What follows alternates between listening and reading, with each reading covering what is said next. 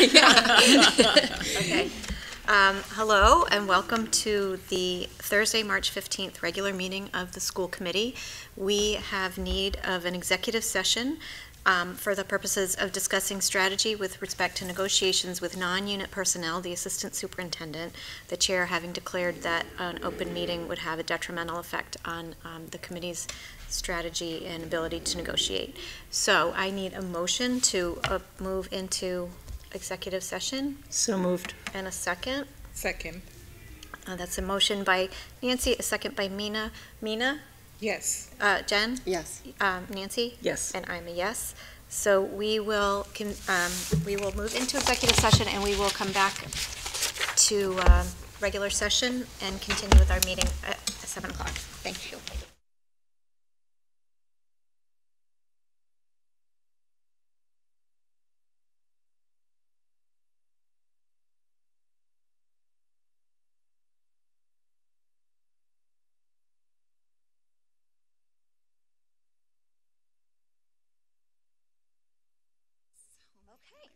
All right, ready?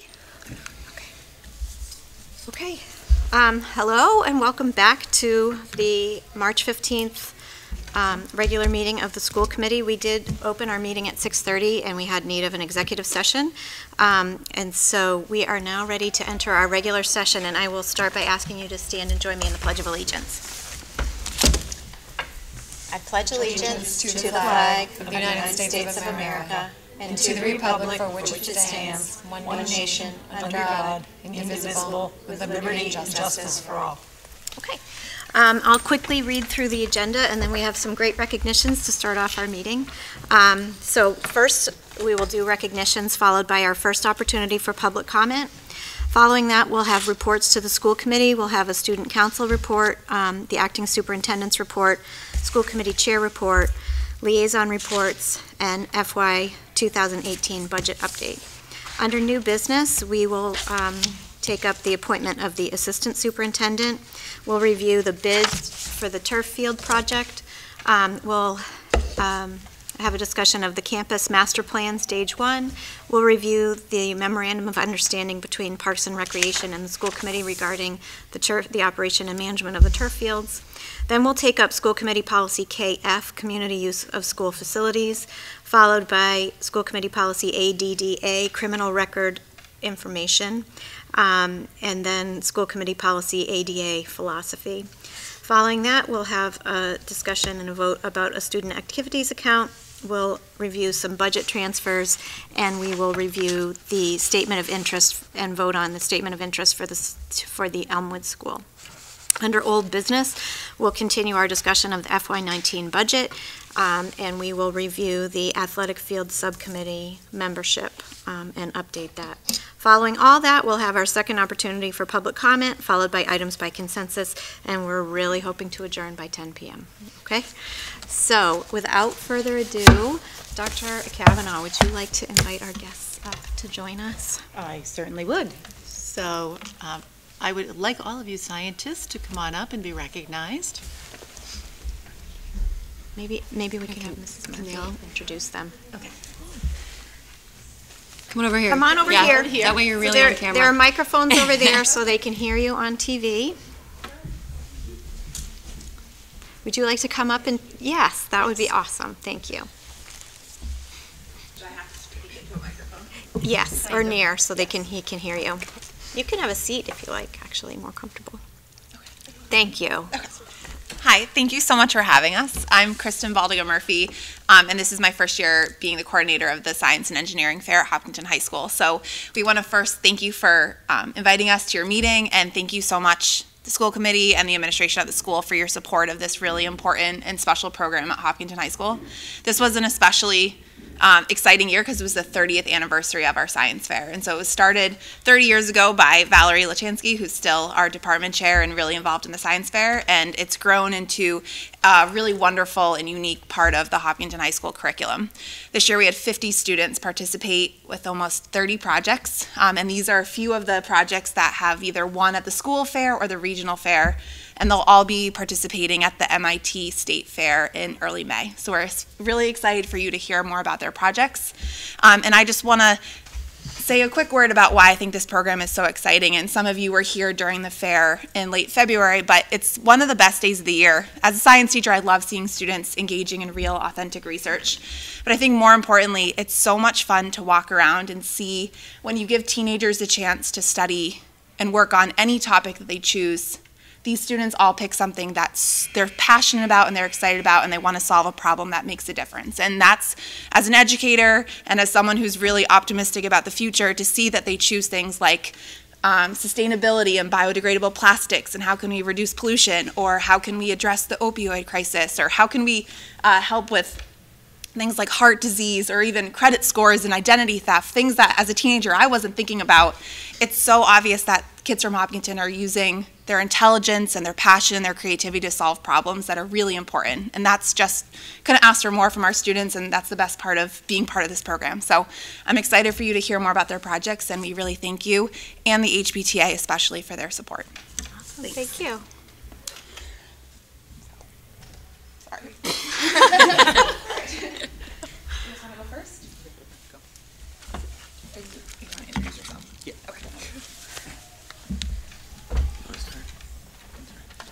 So I'm Himanshu. I'm a senior, Hopkinton High School. I'm Rohan. I'm a freshman at Hopkinton High School. So this is our science fair project. We developed the Intelligent Cloud-Based Medication Dispensing and Scheduling System, or ICMD, to help prevent and deter accidental and unintentional overdosing. As you may know, our society faces a serious opioid epidemic. And in 2016, 64,000 people died as a result of overdosing on opioids.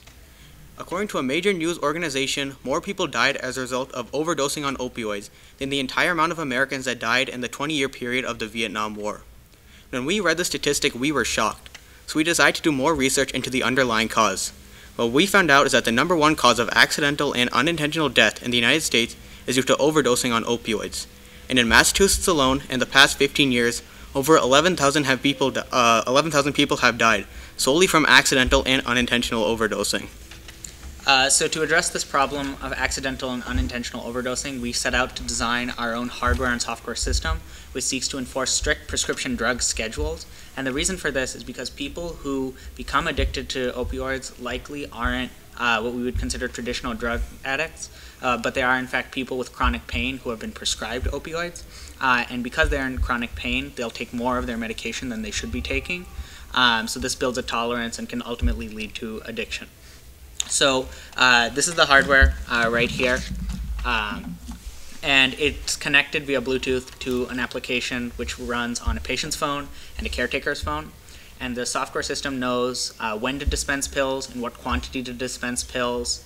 It can store 2 different types of pills, so different from your traditional pill bottle, which can only store one type of medication. And there's a system of checks and balances in place. So if someone tries to take too much of a medication, the pill bottle will deny the extra dosage. But if it's a person's in serious pain, an override request can be sent to a caretaker who can review a log of previous medication history, what's in the bottle, and approve or deny this request. And what we hope that this will do is it'll reduce the number of people who build a tolerance to medication and ultimately become addicted. It's amazing. It's a great idea. Yeah. That's incredible.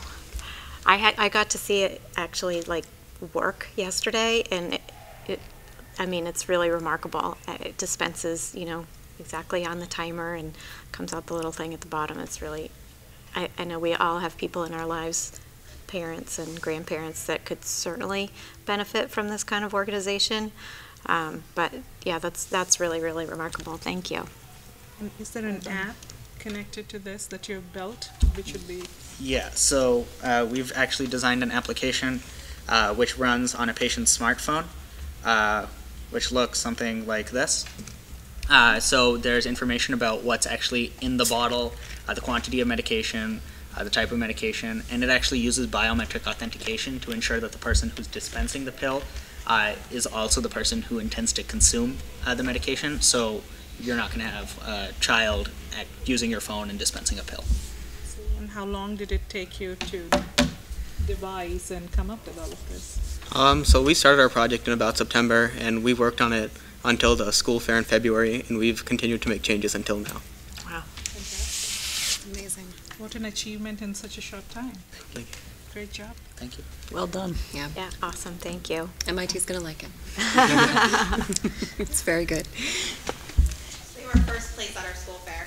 Namaj has actually won first place 3 years in a row, so he's graduating this year, leaving. Very big shoes to fill. No kidding. Hopefully lots more great ideas in the future. And they finished in the top 10 at the regionals. Wow. So you're mentoring, you said you're a freshman? Yeah, I'm a You're a freshman. senior? Yeah. So you're trying to build up, so next year, you're equal success, right? Yeah. Good, good. Hopefully he beats me. That's great. We have representation from every grade, so we have lots of bright stars in the future of the program, which is great. Fantastic. Awesome. Thank you. Thank you. Should we just like rotate? Sure. Yeah, that works. Okay. So, hi, I'm Alexa Benak. I don't know how loud this is, but Do you want to sit? yeah, Then we'll- sure, that'd be Sure. great. And then we can just see how it works. Okay. Wait, guys, just sit. Okay, so I'm Alexa. I'm Sarah. I'm Eva. And our project was synthetic and bioplastic degradation using Galleria melanella. So Galleria melanella is commonly referred to as the waxworm, and they live in beehives, and they basically eat the wax and prevent it from building up like constantly. So basically there was accidental research found where a woman accidentally, well, she didn't accidentally, but she put them in a bag, and they ended up eating their way through a synthetic bag. And so we wanted to find a solution to the plastic crisis, and for the past 2 years we've sort of been around the whole topic of bioplastics and degradation as well. So this year we wanted to look at how Galleria melanella, or the waxworms, would degrade the synthetic and the non-synthetic plastics as well, in order to see if there would be any sort of difference in terms of how like their structure affects the rate at which they eat them, because we want to find a solution to the plastic crisis, because we know that as the next generation we're going to have to take on the problems that are associated with overproduction of plastic and how it's building up in our landfills. Yeah, so the basic premise of our project was that we took these Galleria melanella and placed them in a box with different samples of plastic. So we used different starches as well as a synthetic or petroleum-based plastic that was high-density polyethylene plastic, which is just like a basic shopping bag. So we placed these in with the Galleria melanella and monitored the physical and mass changes over the time. So we were able to notice different changes in their holes, like holes were starting to form, as well as the general change in mass. Right, so based on our results, we found holes in both the synthetic plastic and the biodegradable plastic, but mostly in the synthetic plastic, which we think is a great thing because synthetic plastic is the one that needs the help biodegrading, or well, not biodegrading, but just degrading. And then before the state fair, we're curious about researching about the actual bacteria or the enzyme that's actually doing the digestion of the plastic, so we're working on trying to isolate that before the next state fair. Wow. That's awesome. So interesting. Amazing.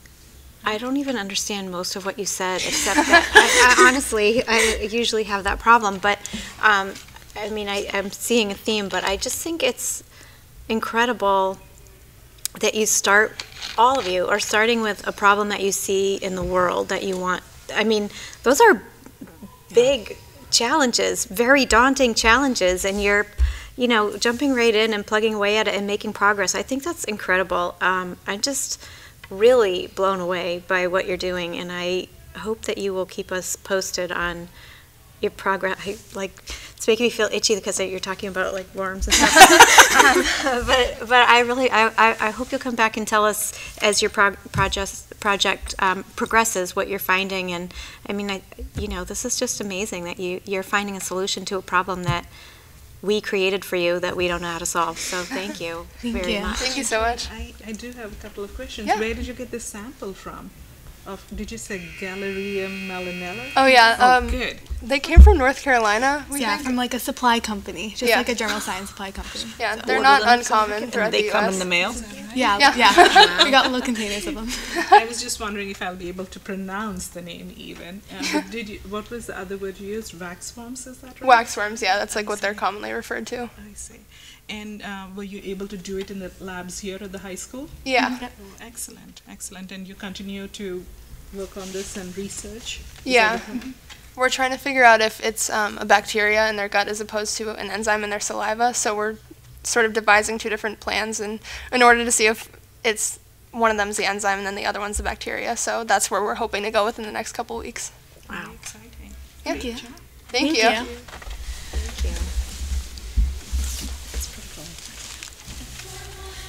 I'm just impressed having been able to pronounce the name. I know, right? I wasn't Welcome. even going to go there.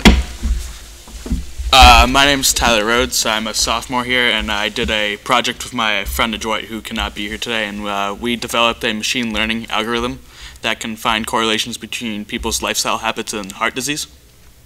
So pretty much what it does is it takes what we use as a CDC database, and it can analyze that database, and it has a series of questions listing from: do you wear a seatbelt, how active are you, do you have asthma, tobacco usage, and it can assign numerical values to that data set basing on how correlated and how anti-correlated it is with having heart disease.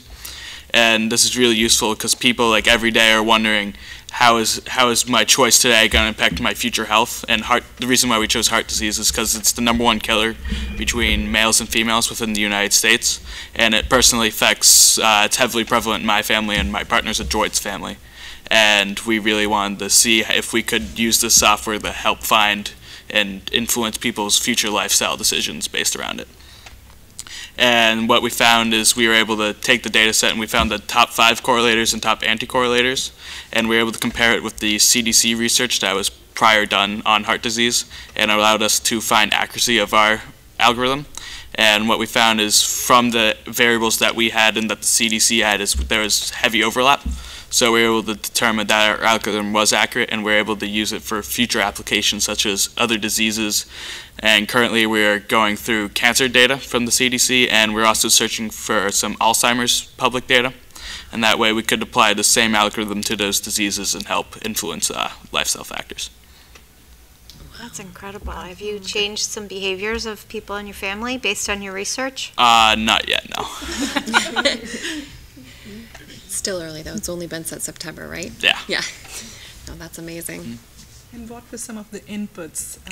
What do you expect someone to input, and what is the interface that they use to input this information? So currently we're developing a user interface that is, currently we have a spreadsheet. This is 81 questions. These are the same questions on the CDC database, and you can answer yes or no, and based on that answer you output a percentage from 0 to 100. And so like when we input all pretty much bad answers, we call them, so like you smoke every day, you drink a ton of alcohol, and so on, you have like a 99.99% chance of having heart disease. And if you do like everything well, you don't smoke, you are very active, you have good health, you have a close to 0% chance. Can you, like, if you do the analysis, and then let's say, I don't exercise very much, so then I do it again and I change that and I say I do exercise very much, would it show me like the difference I could make by making so that one every time you change? change one of the questions, it changes your percent risk of having it. So like it starts, baseline's 50% if you have like nothing, and based on like each question you answer either goes higher or lower. But so I could learn for myself, Yes. like the impact of one single choice on the percentage chance that I would have. That's very concrete. That's great. Is this something we can access? Once we put it on interface, yeah. Cool. I'll Thank be you. assessing our life We will expectancy all be- after yes, this. maybe we don't reveal those results on HCAM, but I would like to take the test. Yeah, awesome. Thank you. You're welcome. Welcome. So hi, my name is Fateh Mohammed, and I'm a freshman at Hopkinton High School, and my project is a blockchain-based credit history management system. So it all begins in 1989 when the U.S. government decided to concentrate our most sensitive data in the hands of 3 giant finance corporations: Experian, TransUnion, and Equifax. So these corporations now store our biographic information, every address we ever lived at, and every major financial transaction we've ever made. This is all so they can assign us a FICO credit score. So this system is archaic, ineffective, and not suited for the 21st century. The following are just a few statistics showing just that. In the US, an identity theft happens once every 2 seconds. In 2016, consumers lost $16 billion to identity theft. And worst of all, on September 8, 2017, Equifax announced the worst data breach in history, and for 3 months, hackers had unrestricted access to the records of 144 million Americans, which is 44% of the population, 55 million British, which is 67% of the population, and a few thousand Canadians. So the root problem today is that third parties own, control, and share arguably the most important factor in the adult American's life, and that is their credit history. So I propose and I built a system that allows consumers to control, share, and ultimately own their own credit histories. So my system is a decentralized application which stores its data on a blockchain. It uses cryptography and mathematics to secure that data, and then it uses economics to incentivize lenders like banks and consumers like you and I to use the system. Wow, that's chilling. It's a really good idea, because I was one of those 55 million You Americans. Yeah, in the experience. So yeah, that's a fantastic idea. To kind of get it out of the general and own it for yourself until you're ready to use it. It's a really good idea.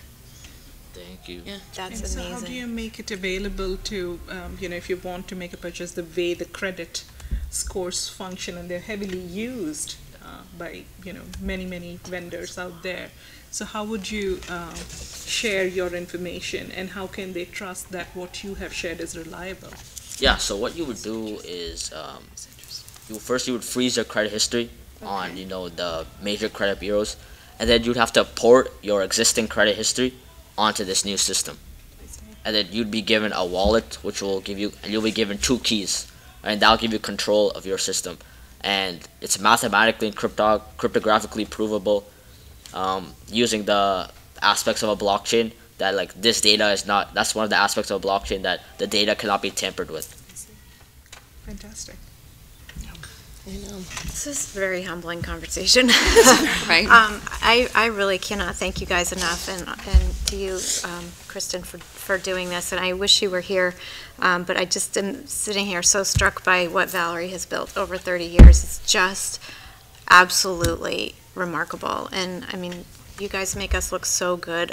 I'm so proud of everything that you have done. I'm blown away by how smart you are and how creative you are and how savvy you are, and I thank you for applying your skills to problems that affect everybody every day. And I think you said this, just makes you feel optimistic for the future in a way that sometimes we don't. So will you keep us posted on your progress at the next level? I have no doubt that you'll be very, very successful. I'm just so proud of all of you. Thank you so much. And what is the date for the next one? I'm sorry to interrupt you. What is that? May 4th. Okay. Amazing. Right. And I'll leave you the program from the school fair, and then our results at the school and regional fair. Oh, that's awesome. Thank you so much. Thank you for having us. We really appreciate it. Thank you. Impressive all the work that's gone into this, not just really smart and creative individuals, but really hardworking, I'm sure, to get these projects done. It makes a big difference to have the support of the administration to give teachers the time and stipends and funding, and the HPTA gives a huge amount of money. So Lex giving us money, Bose, volunteers, mentors. So it takes a village, definitely, but I think you can see it's a really important and really unique part of our curriculum, because they all come up with these projects themselves. Yeah. So. It's incredible. Thank you. Well, thank you. Thank you to all the teachers for inspiring the kids to care and do something. Thank you. So thank you. You guys aren't going to stay for the rest of our meeting? It's fascinating. Seriously. Homework. You go work on your project. They got to go work on their project. I'm like still itching over the idea. Anytime anybody says worms, it's really freaking me out. That was, I know, the worms are awesome. Really amazing. That's my claim to fame, that I can pronounce. I was just going to say waxworm. I wasn't going to try. I was just going to All go right, straight well, up. that's a hard act to follow, but I have one more recognition. Yes, go right ahead. Yes. So our second recognition tonight, you can see that they are not here, and they are not here because they are enjoying their banquet before they head off to Springfield tomorrow. I am referring to the girls varsity basketball team, who beat Northampton last night, 48-40, I believe. And so on Saturday, they are playing for the state champions. And they are playing against Foxborough in Springfield at 11 o'clock. If anyone is interested in going to the game, hopefully next time we are together, they will be here as victors. It's so exciting. really exciting. We have not made it this far in the tournament. And I have a long memory. In ever. So really kudos and great group of girls. They worked so hard. It was so exciting. I'm sure the opportunity to play at the Hall of Fame it has to feel really amazing to them. It's been fun following their, I haven't been to the games, but following it along the sidelines of how successful they've been and the excitement it generates. Yeah, yeah, very exciting. Awesome. All right. Well, now we have our first opportunity for public comment, but we have no members of the public, so we'll pick up a little time and move right into reports to the school committee. We do not have any student council members here to give a report, but I think we just heard loud and clear from some really impressive students, so I think we're good on that for tonight. So that brings us to Dr. Kavanaugh's report, so I'll turn it over to you. Yes. So I'm going to start with snow. No. I think I was in this role for 7 days, and we had 3 cancellations. So that puts us, I believe, to Wednesday, June 20th as the final day of school. But I would also like to take a moment to thank our Buildings and Grounds crew and Mike Manser and his team. I can't tell you how much communication I received from them, the work that they have done. They've worked tirelessly. If I call them at 11 o'clock at night, they're up. If I call them at 2 in the morning, they are up. If you call them right before school starts, they are up. They are up all night long, removing snow and getting our roads and school buildings ready for opening. And there were many schools that had to cancel a second day this week, and we were lucky to get in with a 2-hour delay, and I think it's because of how hard they worked. So I'm very grateful. Incredible. And my last report is on the walkout. Both Mr. Keller and Mr. Bishop have said that they were marvelously successful in both buildings. And I think what I really like about that is that the kids had the autonomy to go to their administrators, discuss what that was going to look like, work very collaboratively with the adults in the building. Half of the students partook in the walkouts in both buildings. The other half stayed in class, and education was not disrupted. But I even liked that we had some kids who had sort of the strength and fortitude to say, this isn't for me. So I think on both sides, the civic lesson was learned, and that was our goal. So it was great. All right, so the school committee chair report, we have received several emails this week, but they were all related to various policies, so I can share that with you when we get to the policy discussions. So other than that, I just will announce that I have approved for payment the accounts payable warrants 18-059 and 18-060. All of the warrants have been included in your packet. And I also have a budget update, but I will do that later. So we can just move on to liaison reports. Does anybody have any liaison reports? I have one. The elementary school building committee met Monday, and they have some great things going on in the agenda. They included several photos of the school that really just looks like a school now. It's really cool to see the inside. I think the last time I gave a report, there were some concerns about tiles and potential delays, but they got in there on the weekend, they finished it, and were able to stay on schedule, which is really ahead of schedule, so they're doing great.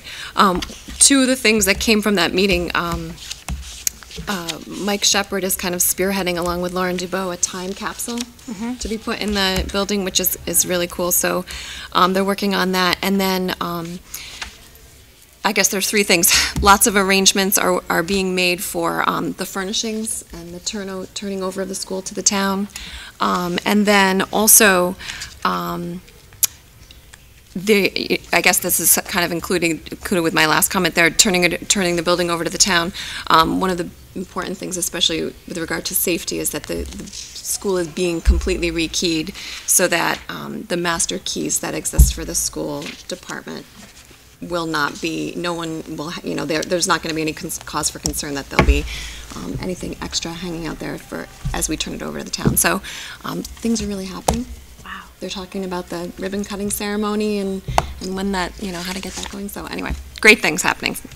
Very exciting. Fantastic. When we were on site visits this week, one of the schools that we visited was new, and Mrs. DeBow was actually down on the floor, pushing on the floor, saying, "This is the floor that we're going to have." Did you see her? She was like, I was like, kids walked on that today, but she was down checking it out. She was very excited, certainly in command of every detail of what's happening in that new building. So it's really exciting.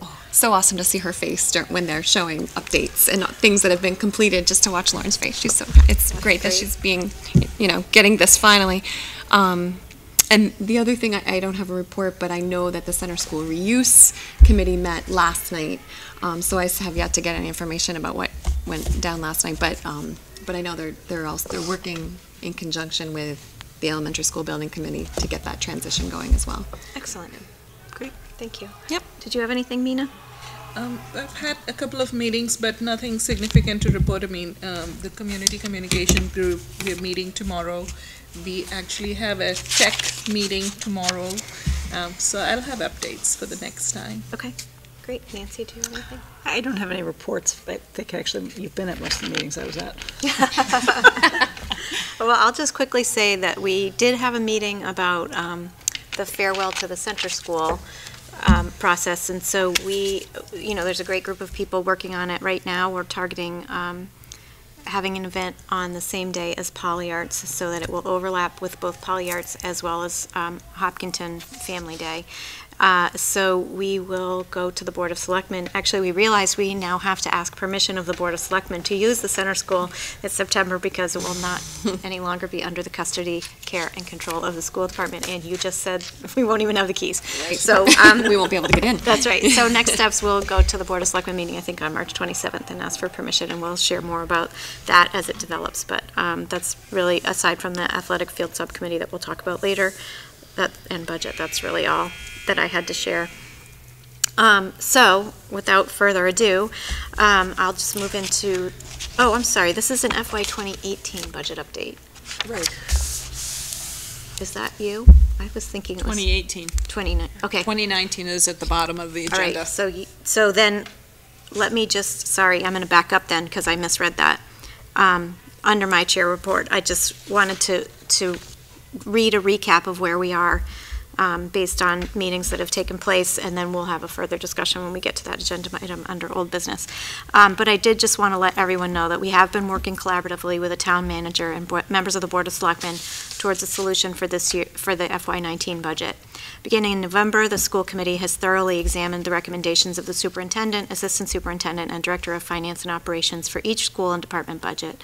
As we work through this process, additional reductions were made to the operating budget, including teacher positions.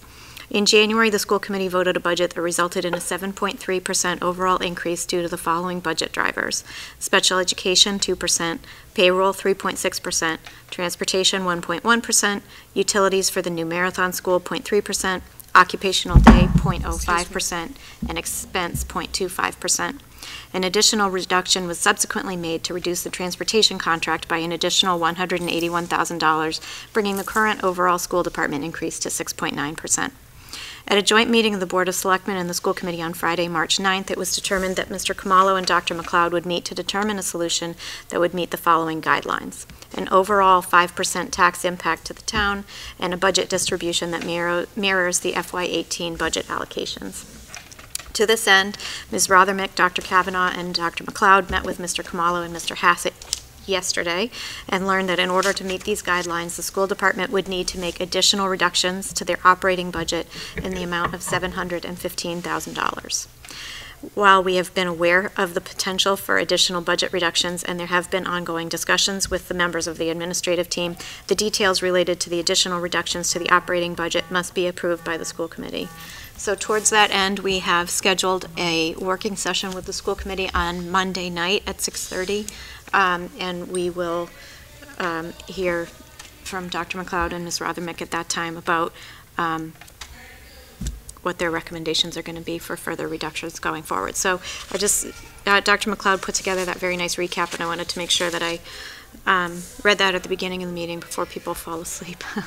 So, sorry, I misread all of my agenda things. So after that, now I'll turn that over to you for the FY18 budget update. Okay, thank you. So you have the memo and the financial report in your packet. At this time, we're still running at a deficit. Currently, right now, it's around $83,000.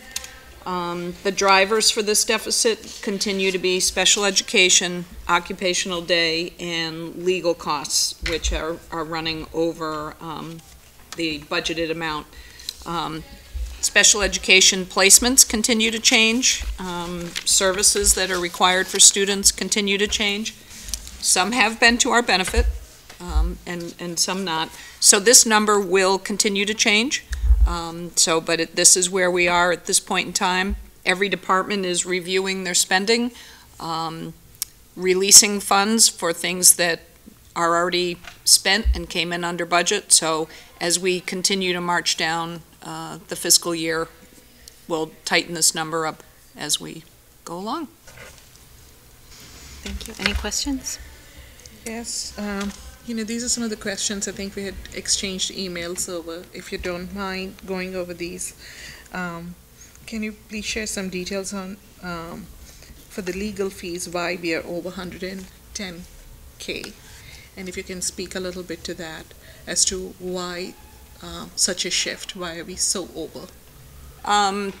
So as you know, legal is an estimate, and over the past number of years, typically we run around 50,000. So that is typically, and you never know what will happen during a fiscal year.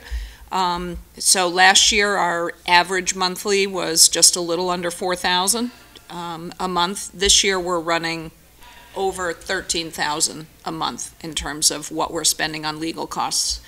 So there's a couple of drivers. This is a negotiation year. So we've got contract negotiations for the HTA. That does incur some legal costs. One of the big abnormal, if you will, are the public record requests, which right now to date is running around 40,000. Last year we only spent less than 1,000. So these are the things that can happen, and you have to respond to them. So, but if we continue at the rate that we're at, that was the projection. Okay. And I would imagine that, the HTA contract, that was something that you would have planned for. But why is it that, the request for the public records, why is it abnormally so high? Is there something that we could have done to prevent it at all? No. When someone makes a request, we are just legally bound to respond to it. Okay. Anything else? I do have a few more. There was one line item related to tuition reimbursement. You talked about HTA contracts related to that. Can you speak a little bit as to why we are over 17K on that? So again, we use an estimate on the number of requests for tuition reimbursement. So it is in the contract. Tuition reimbursement is part of the contract. We do an estimate every year on teachers will submit an intent to take a course for tuition reimbursement. Sometimes they don't always complete the course, and we don't end up having to pay that tuition until they do. This was a year where the percentage of the intents was much higher than history. So it's just simply a function of the teachers put in their intent to take the course, and they took the course, and we're obligated to do that tuition reimbursement. And I think I have a couple other questions, small items. One was the student athletic needs increase of 4.8K in the personnel sheet that you shared. So in the fall, if you remember, Ms. King came and talked about the number of student athletes, I believe it was in cross-country, and the need for an additional coach for the safety of the students. So that was a position that you actually approved in the fall. I see. And then with regard to the Muni report on the high school, there is an item related to the Saturday school. Can you speak to that a little bit? What is Saturday school? Detention. Oh, okay. I see. So that's payment for supervision. Okay. I'd actually like to better understand that. Maybe I'll spend some time with you to understand this detention. just for my understanding. Sure. I mean, yeah, so they have to have supervision for the consequence. Right. No, I understand that part. And then there are a couple of items on the high school where you have the masteries, which are over 100%. One was a new equipment, and the other one was the SPED travel, special ed travel. It looks like it's over at 254%. So this year, we did not receive one of our special education grants, and typically travel would have been written into that grant. So the travel happens, they go out and supervise vocational students that are out on vocational placements, and typically that would have been covered by the grant. So the travel still happens, but we lost the grant this year. And what is the reason why we lost the grant? They just changed the requirements Criteria. for the grant. So now, going into 2019, have you had to plan for this, and that is also one of the drivers for the increase in the budget? Well, we will have to, but I mean, that's small money in terms of the amount of money that we're looking at for the FY19. I see.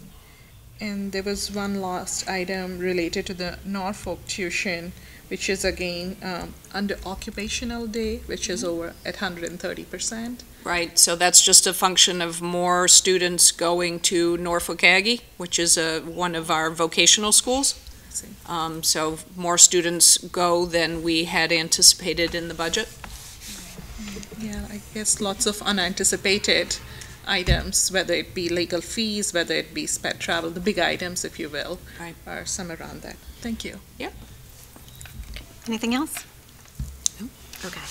All right, well, let's move on to new business, the appointment of Assistant Superintendent, Dr. Kavanaugh. Yes. So, as you know, we have been on many site visits, and we've had public forums and multiple interviews, and I am very excited to recommend to you Mrs. Jennifer Parsons as the next Assistant Superintendent, pending productive contract negotiations with her.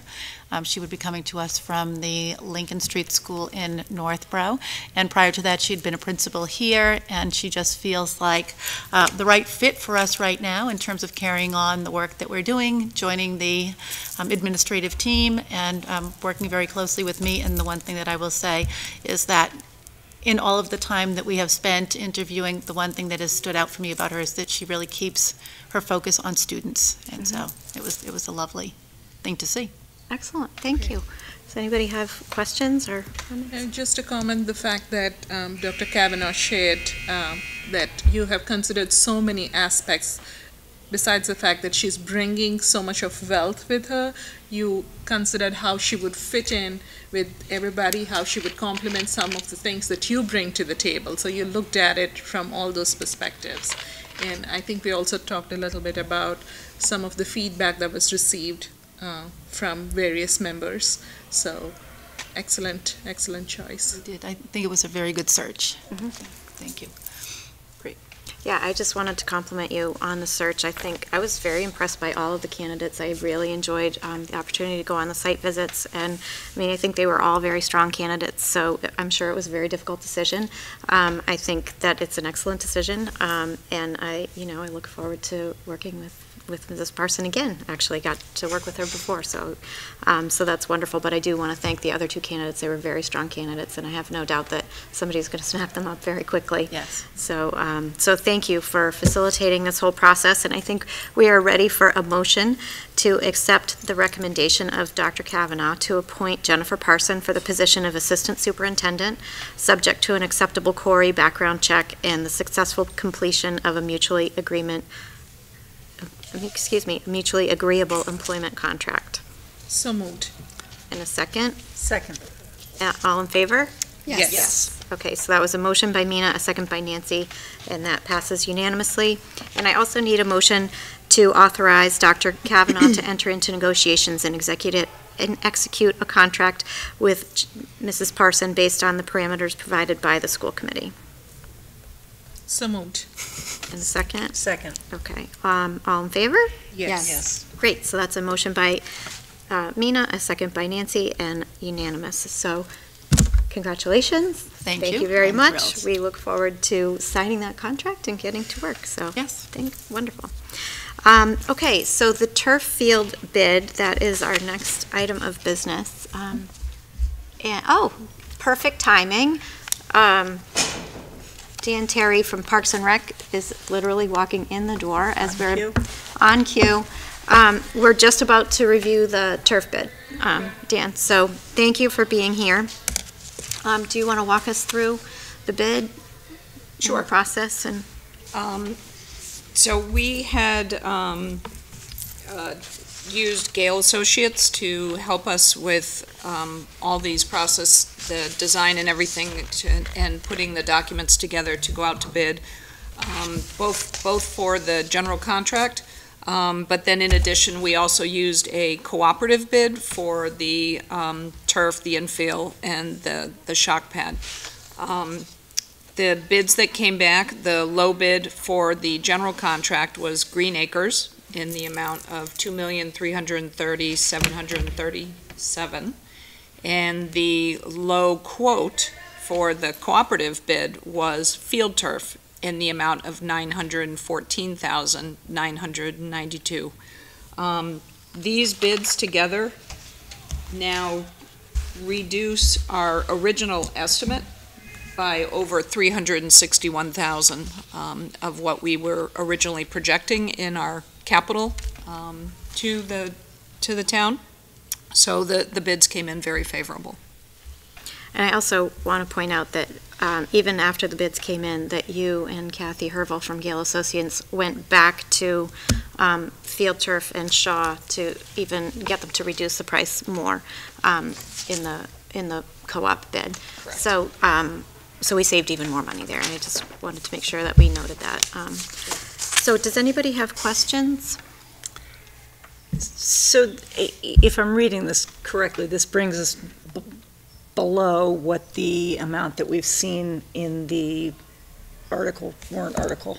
Yes, so Yeah. this is below the placeholder amount that we've had by 300 and something thousand. Does this impact how much CPC can give us, though? Because I know that there are certain things that are excluded. Is it still the same amount from them, or is it a different?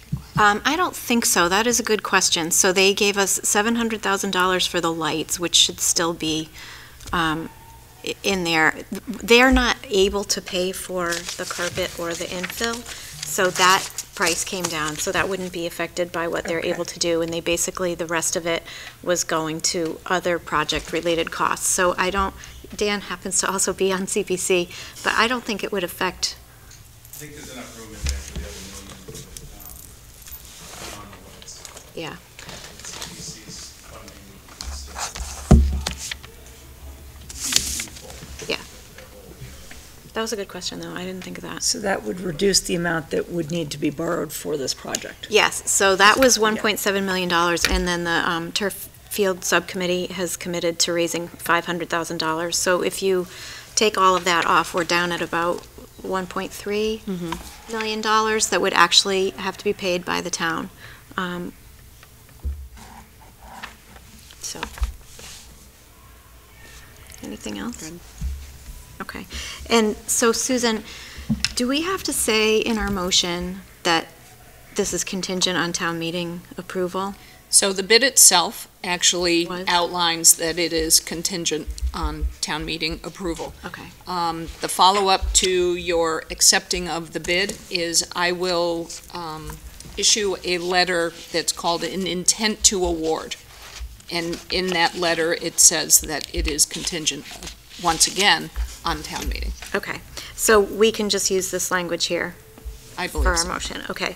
So do we need to say anything about the intent to award, or we just accept the bid? We're accepting the bid. I mean, you can expand it and say that we will issue an intent to award, which outlines that it is contingent on town meeting approval. Okay, You let's can do add that just for transparency. Mhm. I'm just writing. It's just so that'll be part of our record. That'll be.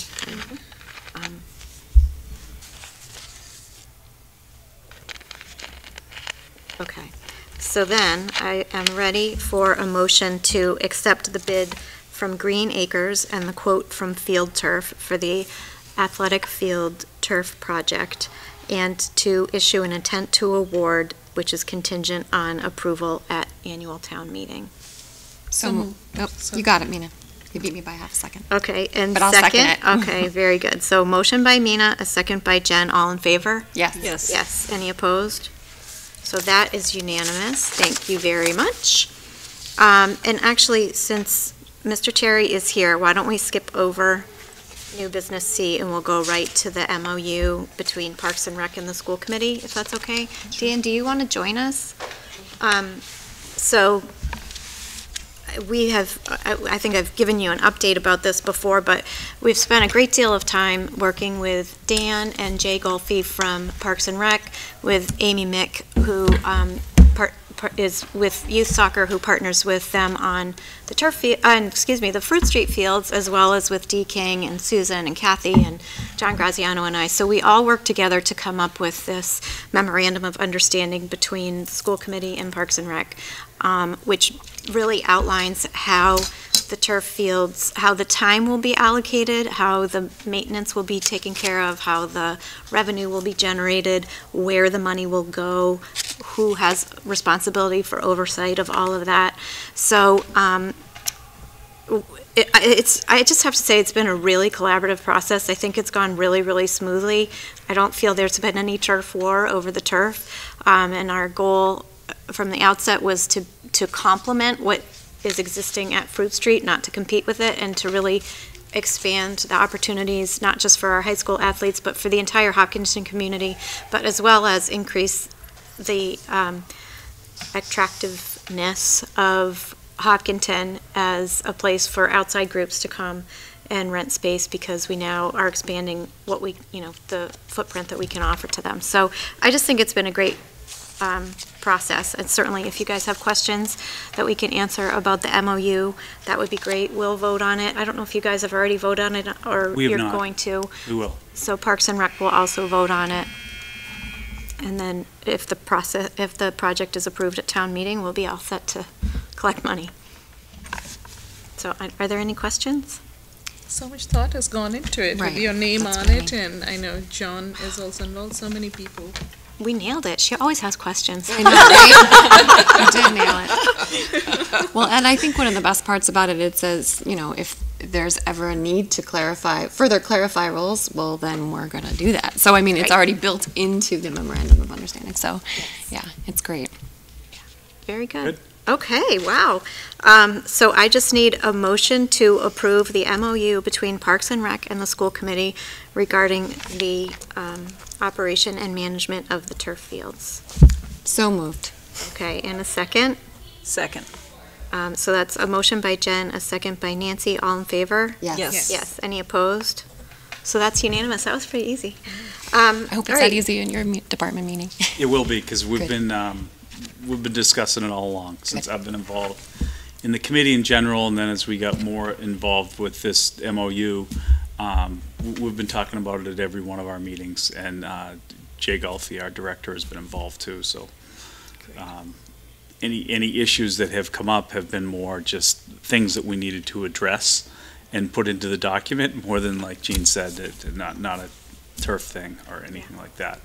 And I think that collaboration also helped CPC be more confident that this is a community asset and could make an investment in it. Good.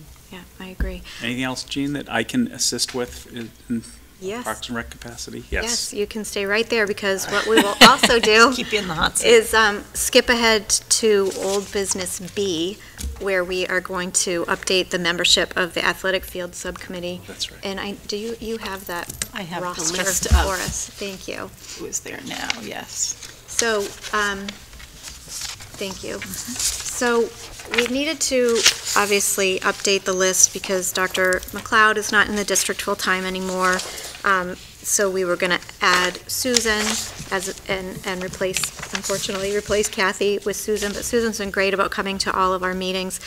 We do have one community member whose job requirements have changed, and he just isn't able to come to the meetings anymore. He's he actually does this professionally, so he's still a really great resource that's accessible to us, but he's not able to come to the meetings.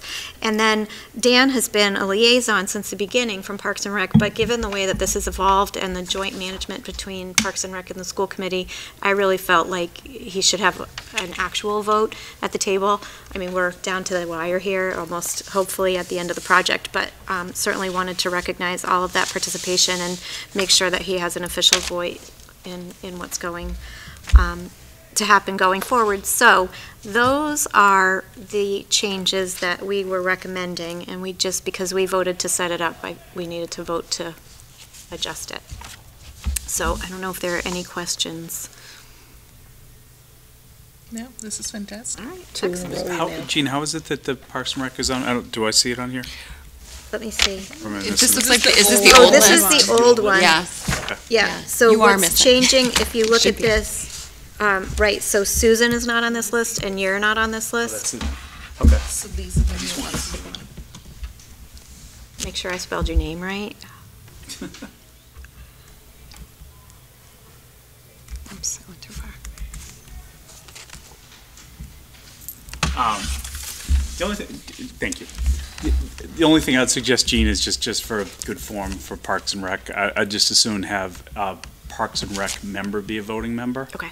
And then we'll appoint can be someone next whoever. week. I'm pretty sure I'll be appointed. But Okay, so I'm going to reflect that in the motion that we Okay. make right now, but Okay. that's a great suggestion. Okay. See how we work well together? All right, where's my, oh, here it is. Okay, so I'm looking for a motion to approve the following changes to the athletic field subcommittee.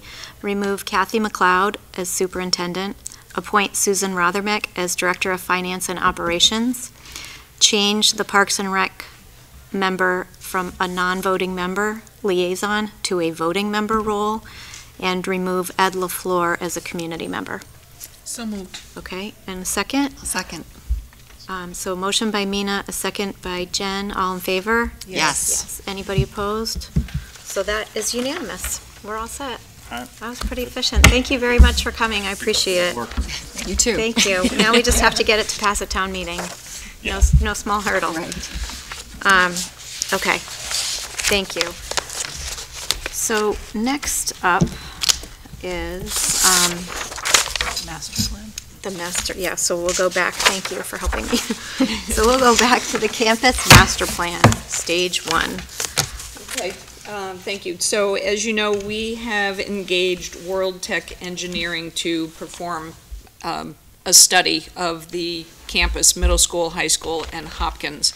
And this really is a follow-on to the traffic calming on Hayden Row as well. So what they're looking at is to put together the full vision of parking, traffic flow, with the additional guidance of designating a school bus parking lot and also a building for grounds to house the grounds equipment. So those are the important aspects. So at this point, on the town warrant article, we do have an article on there for the stage one. Back in beginning, we didn't know what stage one would be, but stage one now has fallen out to be a school bus parking lot. So what we need to do to continue to move forward, the hope would be this passes town meeting in the spring, is to actually construct and build that bus parking lot over the summer. So as you can imagine, the deadlines are pretty tight. In order to try to move that forward, what we need to do is go to conservation. So we need to look at all the wetlands delineation, all the permitting process that would have to happen to construct that parking lot, and actually put together that design document to construct that parking lot. So this memo is really looking for the funding using the school bus revolving account to pay for those pieces that we would need to move forward to really hit the ground if this passes town meeting. Any questions? Just a question about stage one with the bus parking lot, if it goes behind, I forget what field number it is, but would that also necessitate widening of the roadway that goes between the middle and the high school? So Let's go make it down there. the buses would come down and pull in behind the high school? Okay, come down the loop road Down there. the loop They road. wouldn't go down that other? They would not. Okay. So there would not be any travel between the middle school and high school. So they would come in behind the high school, loop into Field 9, which would become the parking lot. Right. Loop in, they would be parked there, they'd be staged there for the kids to all load. Yep. And then there would be another loop, and they would exit back out the Okay. way they came in. That makes sense. So, but this is also the parking lot, so this is where the buses will park overnight? That's correct.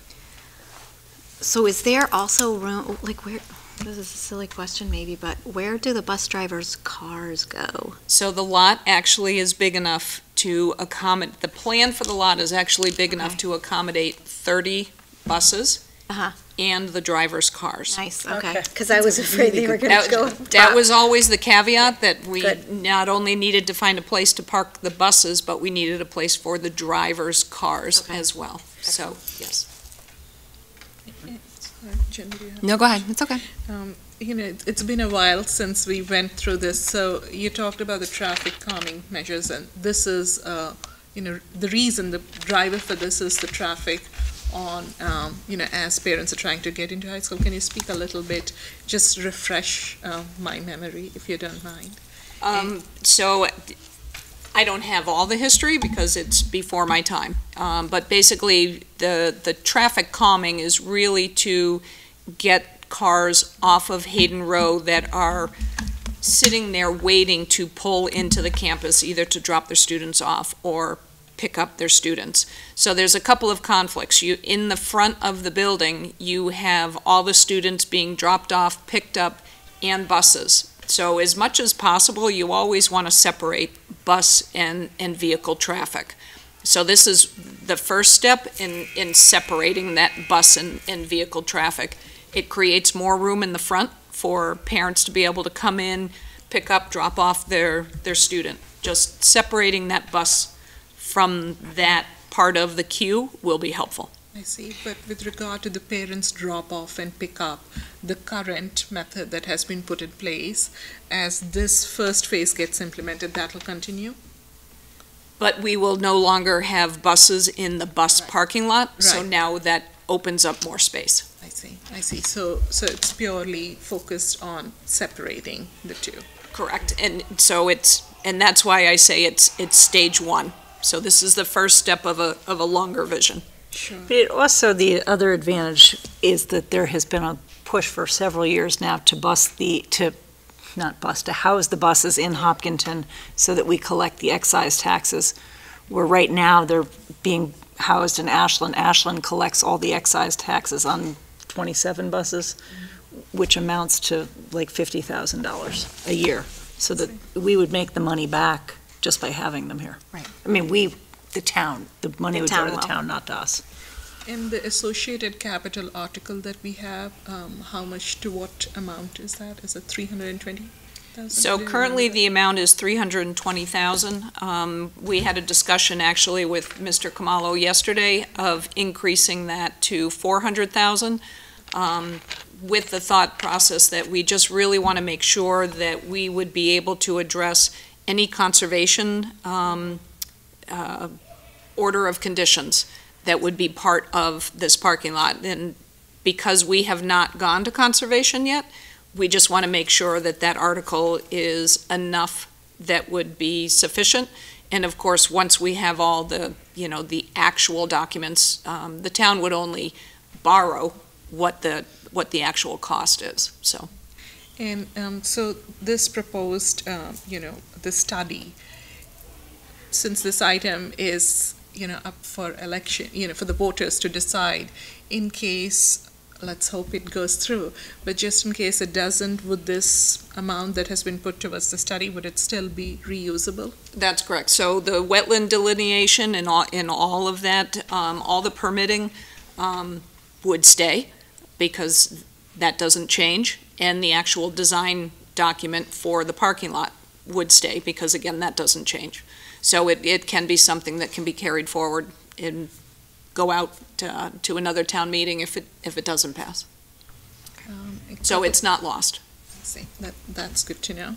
And just a couple more questions. Whenever we have a master plan and it gets split into phase 1 and phase 2, somehow I feel like, the bigger picture, while, you have to break it out, that must be clear, right?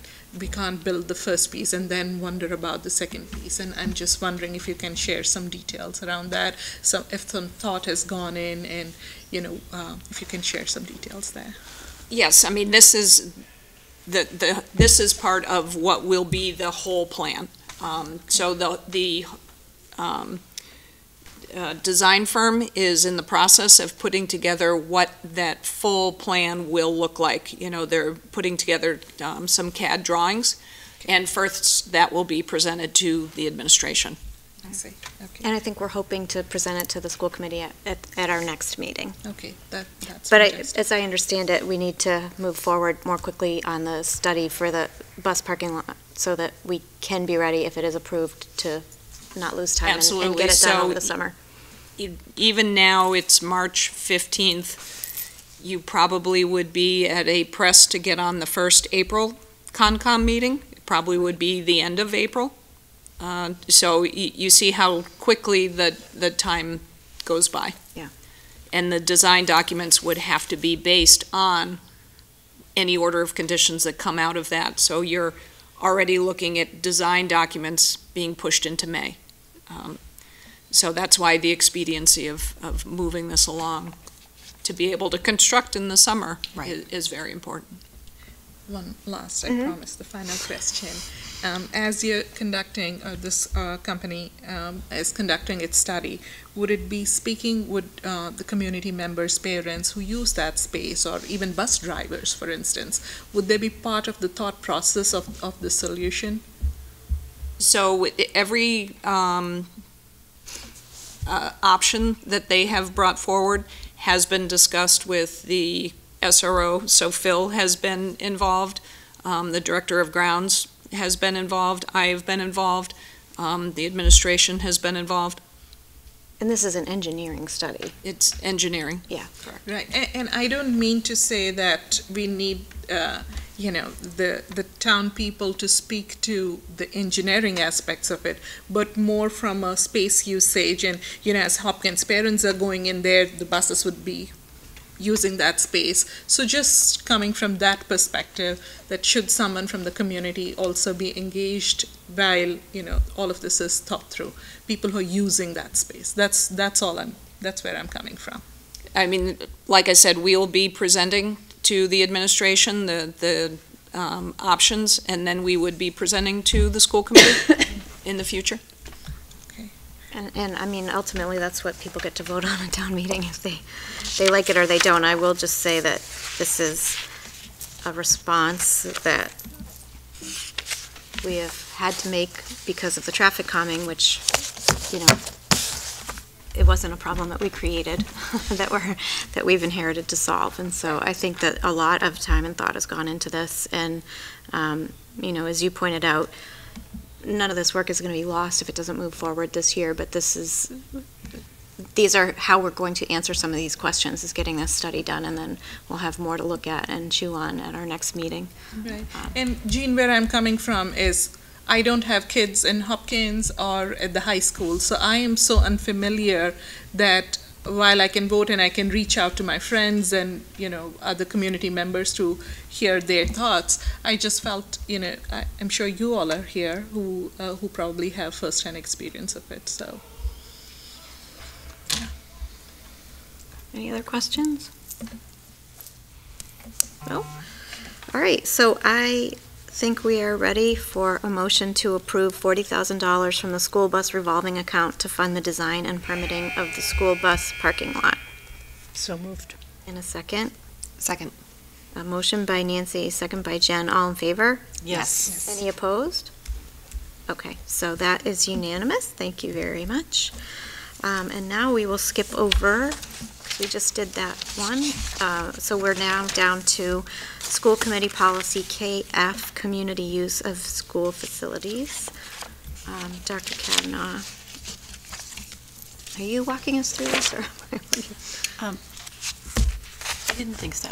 All right, so I am. Haven't been doing policy. Right, so. okay. So this one we put on, well, in Jen and Nancy really are our policy people with Dr. McLeod. But this one we put on there specifically because as we were drafting the MOU with Parks and Rec regarding the turf fields, we took a look at our field use policy, our facilities use policy, and wanted to make sure that those two documents were not in conflict with each other. So that was the reason why we opened the policy, but then of course once the policy is open, the policy is open. So do you guys want to talk about? I was actually not at the meeting where this policy was discussed, so. Sure, and I mean, Jean, you just basically summarized the purpose. I mean, we wanted to make sure that there was a distinction made between use of the grass fields and use of the turf fields. And then, like you said, we reviewed the rest of the wording and made sure that we felt like it was still appropriate for where we are right now. So that was really the main driver behind reviewing this policy, is including the word grass before the word fields, and then adding in that additional paragraph concerning the turf fields.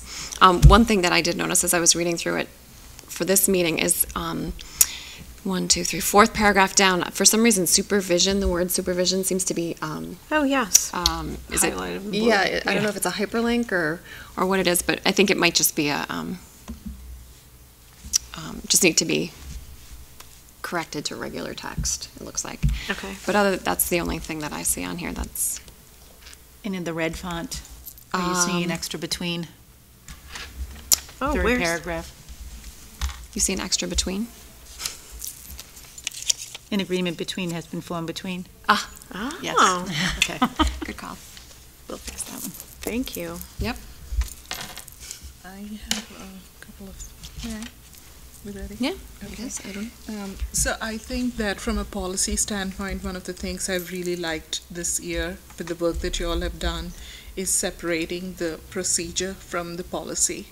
And I was wondering, and in light of one of the requests that we received, if we would consider the list of organizations to be managed separately, rather than making it part of the policy. Oh, that might make sense, yes. So, thank you. So we did, that was one of the public comment emails that we received about this policy. There was a request to add an additional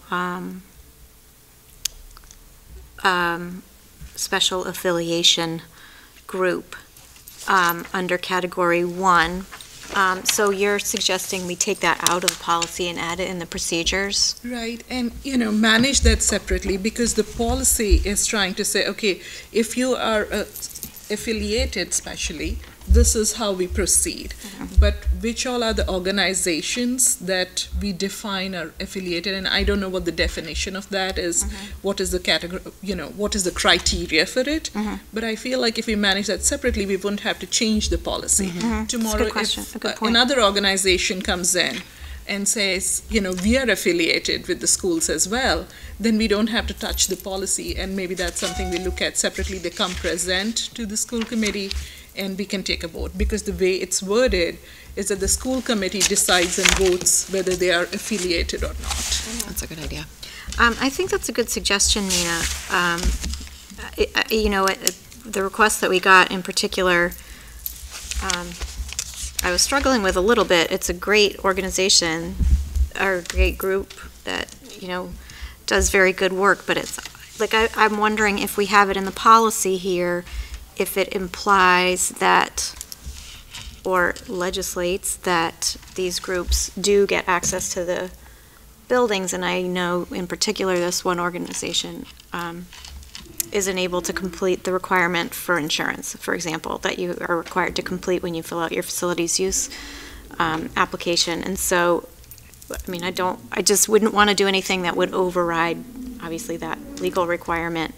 So I think your suggestion is a good one. If we move it out of the policy and into the procedure, that allows more flexibility over time, and that could be reviewed, by the superintendent and the director of buildings and grounds. separately at any time. Right, and whatever that criteria may be to determine the affiliation, and if there are other things, like you talked about insurance, and are there any instances where we would be okay with not having insurance? I don't know. I'm just throwing it out there. But we don't have to include that in the policy. Remember the talk about the legal bills? Yeah, right. So I'm going to go ahead and say no on that. So the insurance is a separate issue, because if you look at the list here, I don't believe all the organizations that are listed carry the liability insurance that's required in the, that they have to pair up with somebody in order to actually have an event. That's right, but somebody on the application has to have insurance, so right? I'm That's not a fair opposed point. to, I'm not opposed to taking the list and putting it in policy, but I don't think, in looking at this list, that not having the insurance is an automatic disqualifier. All right, well, that makes me feel better, too. Even though I know they need insurance to have an event here. Right. That, And the that insurance one's a piece is- non-negotiable. It's in separate. the separate That's in the document. It's in a application. totally separate document, right. But I think it is a good idea, because then, I honestly don't know who manages the list of affiliated programs and ones that are categorized as 1, 2, 3, 4. But that's a good question to find the answer to. And then it would be, we wouldn't need to vote every time someone who, it would be separate, I think, which is a good idea.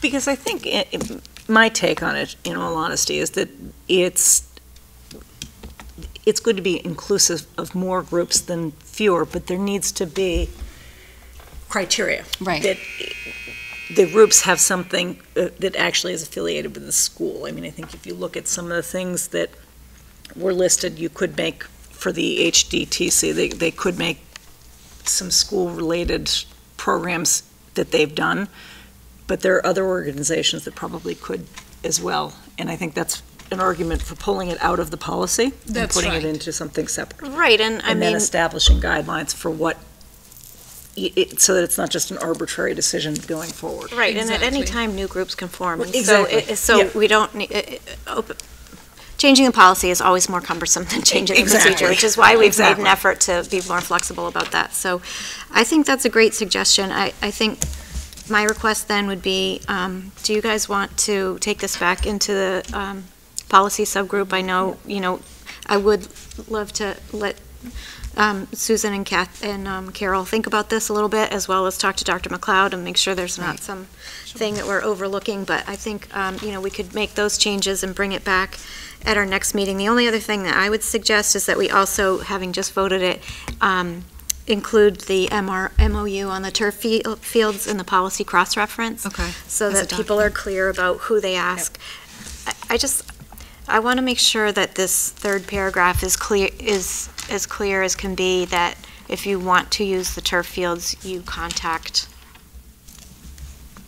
the oversight committee, not the school district. I mean, maybe even just adding on to that last sentence, who is responsible, comma, who is responsible for scheduling the fields or something like that. Because really, the only part that we manage is the part during the school day.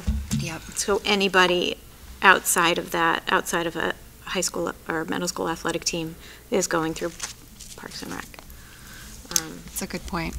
We may be able to eliminate all of these categories from the policy itself and have them be their own separate document, and then that can...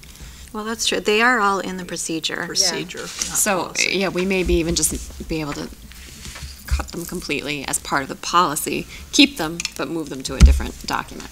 Yeah. Okay. And Jen, as you're all looking to define some of the criteria, if you will, I want to second what Nancy was saying about being as inclusive as possible.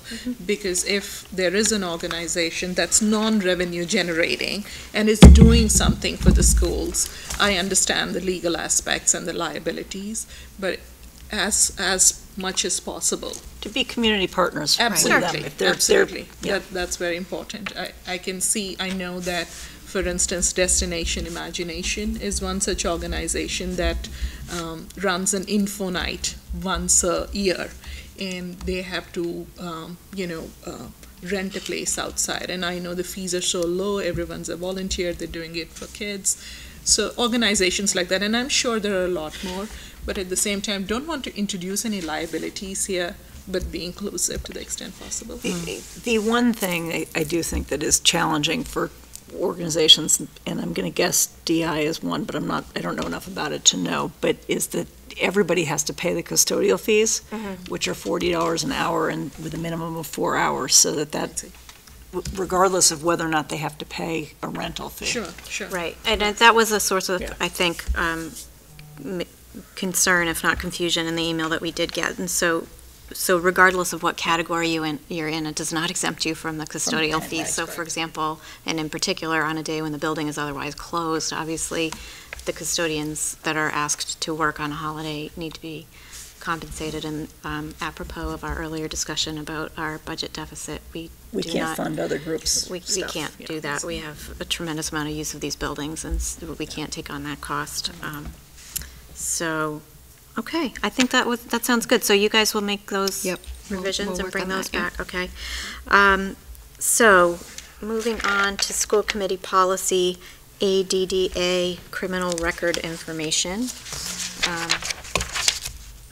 Jen, do you want to? Sure.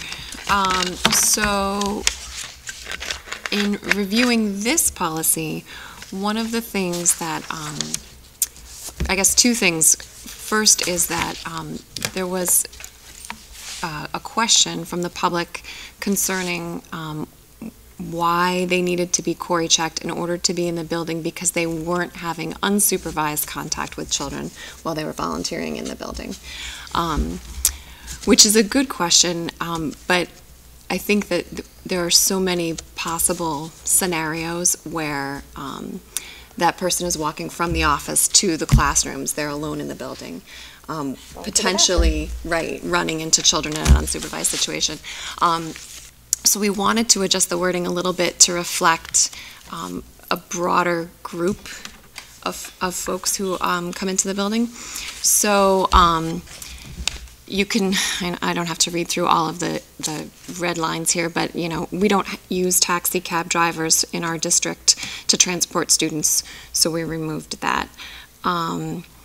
We added this final sentence basically to summarize the purpose of it, because you could have potential for direct and unmonitored contact. It's not that you will, but there's potential for it if you come into the school as a volunteer, and we just want to ensure the safety of our students. If you scroll down to section A, we needed to include that it's for adults, so it's anyone who's 18 years or older. And then the definitions themselves weren't relevant to the policy. Not that they're not relevant, but to the policy itself, we felt like that was not something that needed to be a part of it. So we eliminated quite a bit of the weight in this policy, but it's because those pieces weren't relevant to policy itself. And then that was about it, I guess. Yep, that was it. I have one question about this 18 years of age or older. Why is that? Legally considered an adult. Is that the only time that you would do a Corey check? What if there is a 17-year-old? That's okay? I don't think a Corey check would pull up offenses on a 17-year-old. On a 17, you wouldn't see it. It's part of the law, yeah. Their records would be sealed, right, if they're younger than 18. Okay. And would some of these things that you have taken off, will they be going into some kind of a procedure book or a handbook or something like that at all? I don't know the answer to that question. I just know we were taking them out of the policy. But that's a good question. I think I could check on that for you, but I feel like we wanted to try to make the policy less prohibitive to understand, and a lot of it was Corey checks will be completed and reviewed prior to commencement of employee or volunteer services every 3. There's such a lot of words that were basically saying we're going to conduct Corey checks for any adult who may have the potential for unsupervised contact with a student. I see. And employees, I should say. It's not just volunteers, but any adult who comes into the school who has the potential for contact with students. And it's clear that this doesn't apply to our students, right? Because we do have students who are 18 years and older, up to 22. Right, but they're so as long as they're a students. student, Yeah, that's exactly. okay. I had a couple editing things, which I noticed a couple. Drag Go you ahead. all through. Well, You're good with those.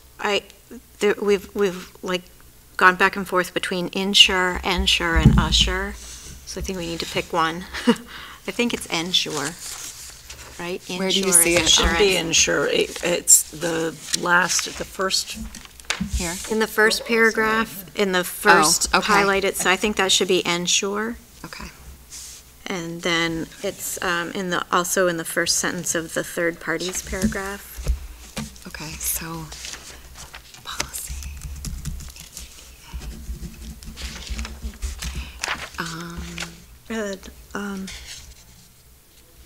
Also in the first paragraph, Okay.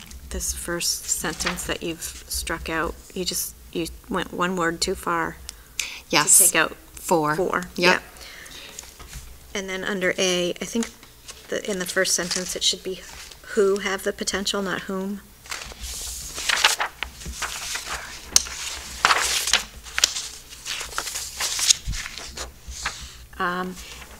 And then, why did I write this down? I wanted to make sure that this also covers our extracurricular providers as well as enrichment providers that come in during the school day. I think it does, just double checking. So during the school day, That would be for sure covered. right, exactly. And then third parties I guess we took the letter E out in this because we stopped using the letters to organize the document, but where it says third parties, assure, ensure, we'll have to look at that one too, but all contracts with private or out-of-district special education, I'm sorry, that's not it. There's a section further down, in other circumstances, work-study programs, internships, after-school hours for extracurricular. I'll have to double-check this, but I think that part of our conversation involved, this policy is for folks who are with our students during school hours, and then if someone wants to run something at the school after school hours, that organization is responsible for conducting their own query checks. Yeah. And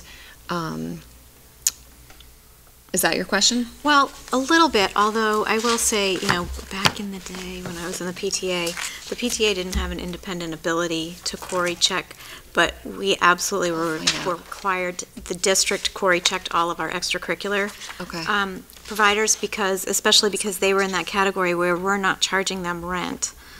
Right. Right. So, Okay, I'll put that just down as an question. extra, I would just double Okay. check that one thing. Okay. I had one, or do you have one? Nope. I had one thing where it says taxi cab drivers. Should there also be, instead of taxi cab drivers, van drivers? Because the Accept drives vans frequently. Or should we just say drivers? Drivers and drivers. Drivers. In general. Okay. So Is that get at rid the of top? us. Yeah. But are Yes. those typically done by, their parent organizations? How does that work, or do we do it too? The bus company does it. Right, okay. And Jen, I've been trying to find about the minors, Cody. I don't see anything that says it can't be checked on the minors. So I can probably look and get back to you if you would like. Sure, we can find out, yeah. On the Cody. Because I not that we would necessarily have that, but I don't, I think that's relevant too. Well, I'm Someone pretty from sure if you're a outside. minor and you have a criminal record, it's sealed, but Yeah, you're we certainly probably welcome to check, but. And what I'm seeing is more a consent from a guardian of a minor to release their query. Is a form that I saw in one of the sites. But again, I can take that offline if you would like, or if you think you have all done that research, then To release their, I'm just, point of clarification, to release their core aid, that the schools are conducting their own right. core aid checks. But the parents have to be okay. The legal guardian of a minor has to be okay. Give the consent. Okay, I see what you're saying. If we went to doing. That's right. And to me, that implies that queries can be done on someone under 18. But again, it's not clear, just based on this quick search. Yeah, I don't know the answer to that question. All I'm saying is where we are changing the wording to what it has been, before we make that change, just a check, that's all. Okay. Find out. And would there be a situation where we would have somebody under the age of 18 that would be coming into the schools who wasn't a student?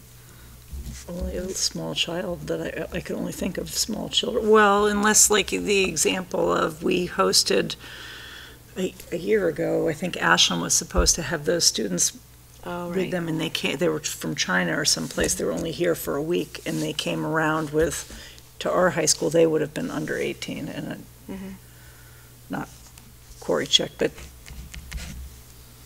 All right, well, so I you guys we can need to put more bring thought that and back research. to your think tank and get back to us. Try. Hope we got it all down here. All right, any other questions about that one?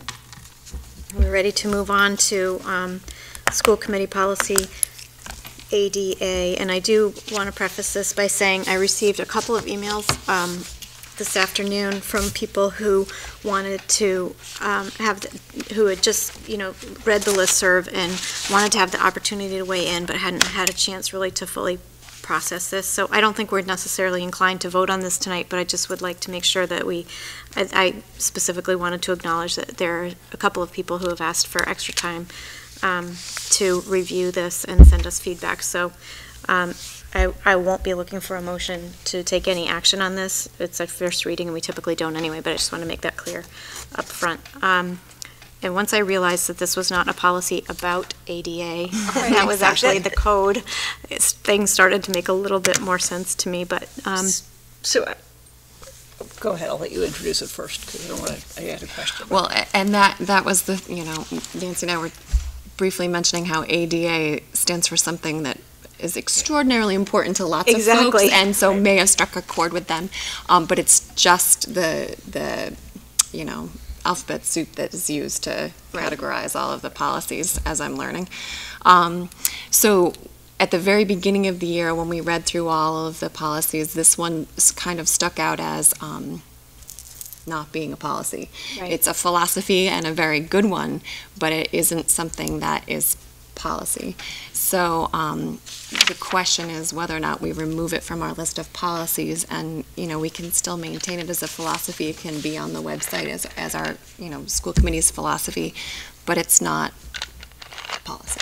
Well, and I also, when I read it too, I was thinking, since 1993, we've had a series of strategic plans which may not have been in place at the time that this was written either, and I think that really outlines, our vision, maybe not specifically our policy, but as we are wrapping up the final year of our strategic plan and looking forward, spoiler alert to Dr. Kavanaugh, working on our next version of the strategic plan, I think, it would also be great to consider some of this, including some of that, or including if we have a statement of philosophy at the beginning of our strategic plan. It's been a while since I looked at it, but that might be a better place for it, I think, a more accessible place for it than on a list of policies that I don't think people frequently access. But so that's just another thing to consider as we're deciding what to do about this one.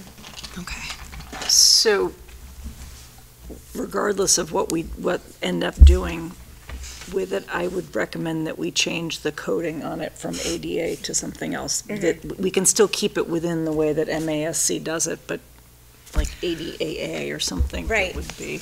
I looked on the MASC website and I could not find a policy ADA. Doesn't mean it's not there, but I couldn't find it, so I don't. It's so old. Yeah, right. It may just be. And they maybe realize that ADA is not a maybe good we should change title the for name. this. Exactly. Right. Yeah.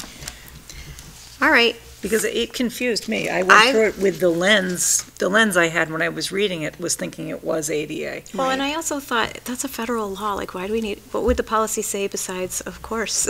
Right. You know, so I Above really, and then when I read this, I was like, oh, wait a second, that's not really what that is. And very likely the folks who needed time to digest it were worried that it had something to do with the law. Yes. And so, you Right, know, so yeah, we do so- respect the law. Just Well, and put not that even, out there. not just the law, but in looking at philosophy of how we're educating our needier or disabled students. Yeah. And making sure that we're not leaving them with just kind of bare bones. Right.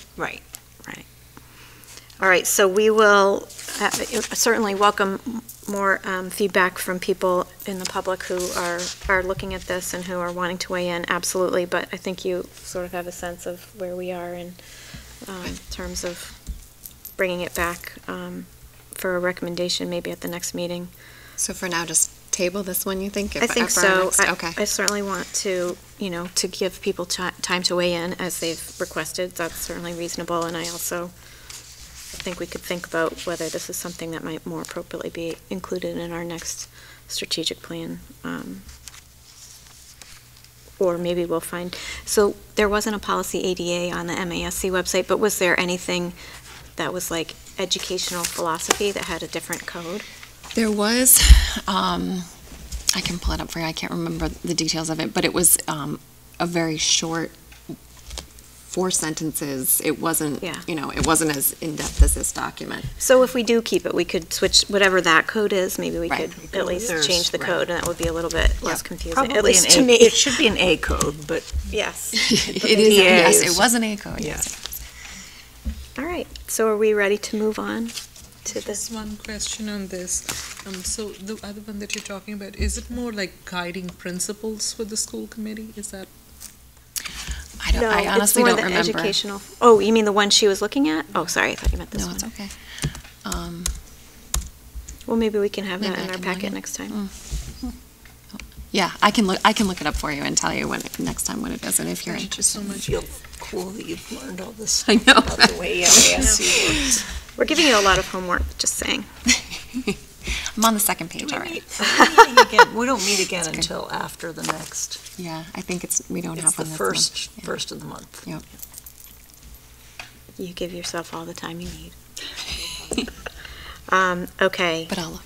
So are we ready to move on?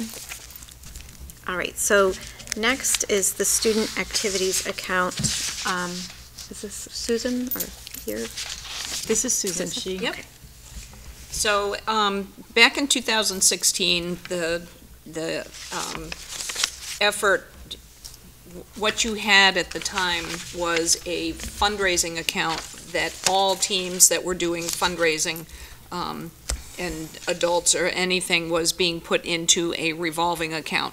So that revolving account was acting very much like the gift accounts that are at all the various schools.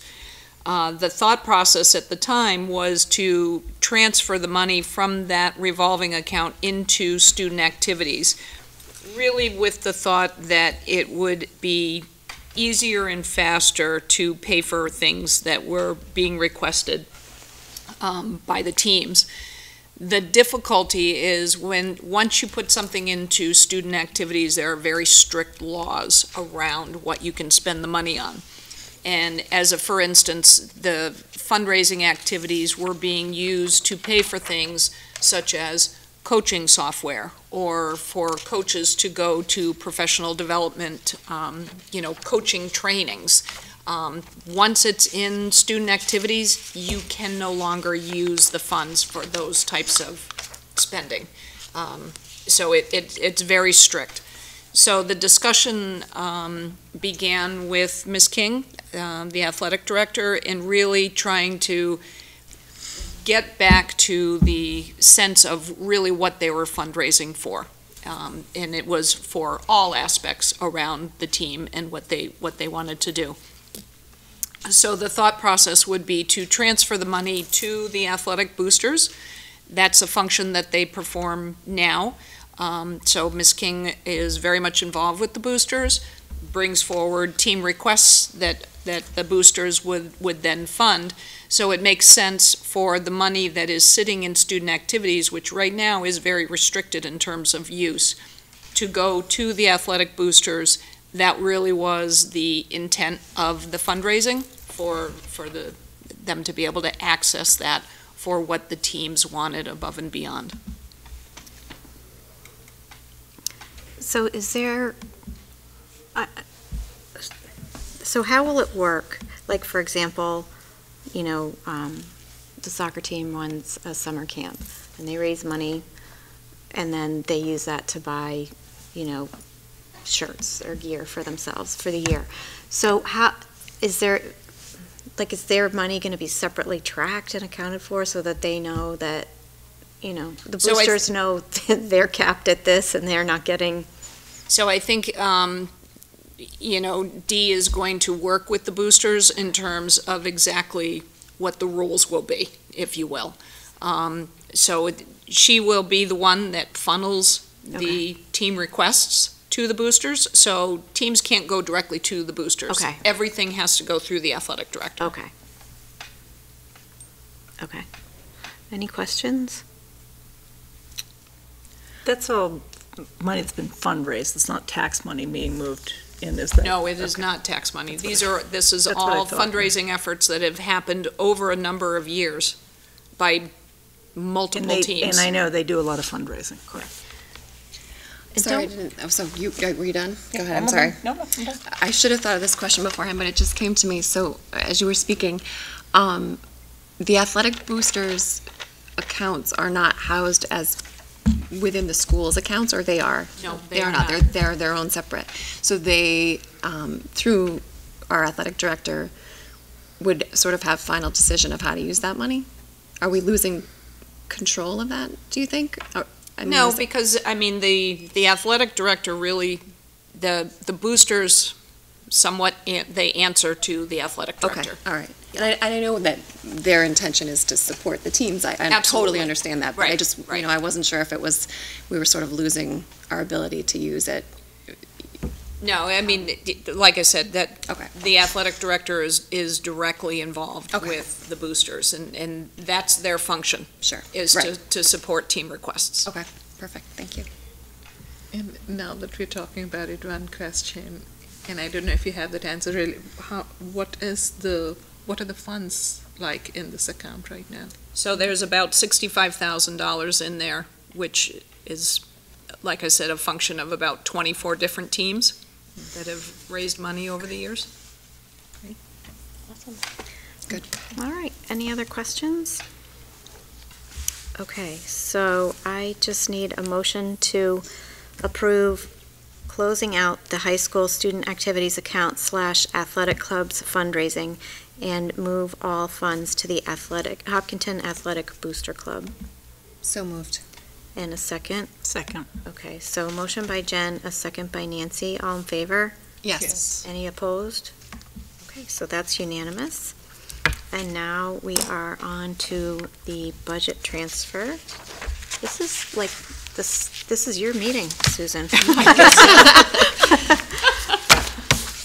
So the budget transfer really is just a follow-on to the budget, the financial report that I gave in the beginning of the meeting. For the accounts, as I said, each department has been going through and identifying places where they're coming in under budget and are looking to move money to cover places where we have gone over budget. So this really cleans up some of these deficit accounts. It makes it much clearer for each department to run their accounts and see truly what the balances are that are left at that point in time. Any questions? Okay, so we need to approve them, so I just need a motion to approve the budget transfers as outlined in the agenda materials. So moved. And a second? A second. Okay, all in favor? Yes. Yes. So that was a motion by by Mina, a second by Jen, and was anyone opposed? So that was unanimous. I didn't do that in a very coherent order. But we got through it. Okay, So, the Elmwood SOI, Dr. Kavanaugh. Yes, here we go. So I have some handouts that come to you really from Dr. McLeod. Thank you.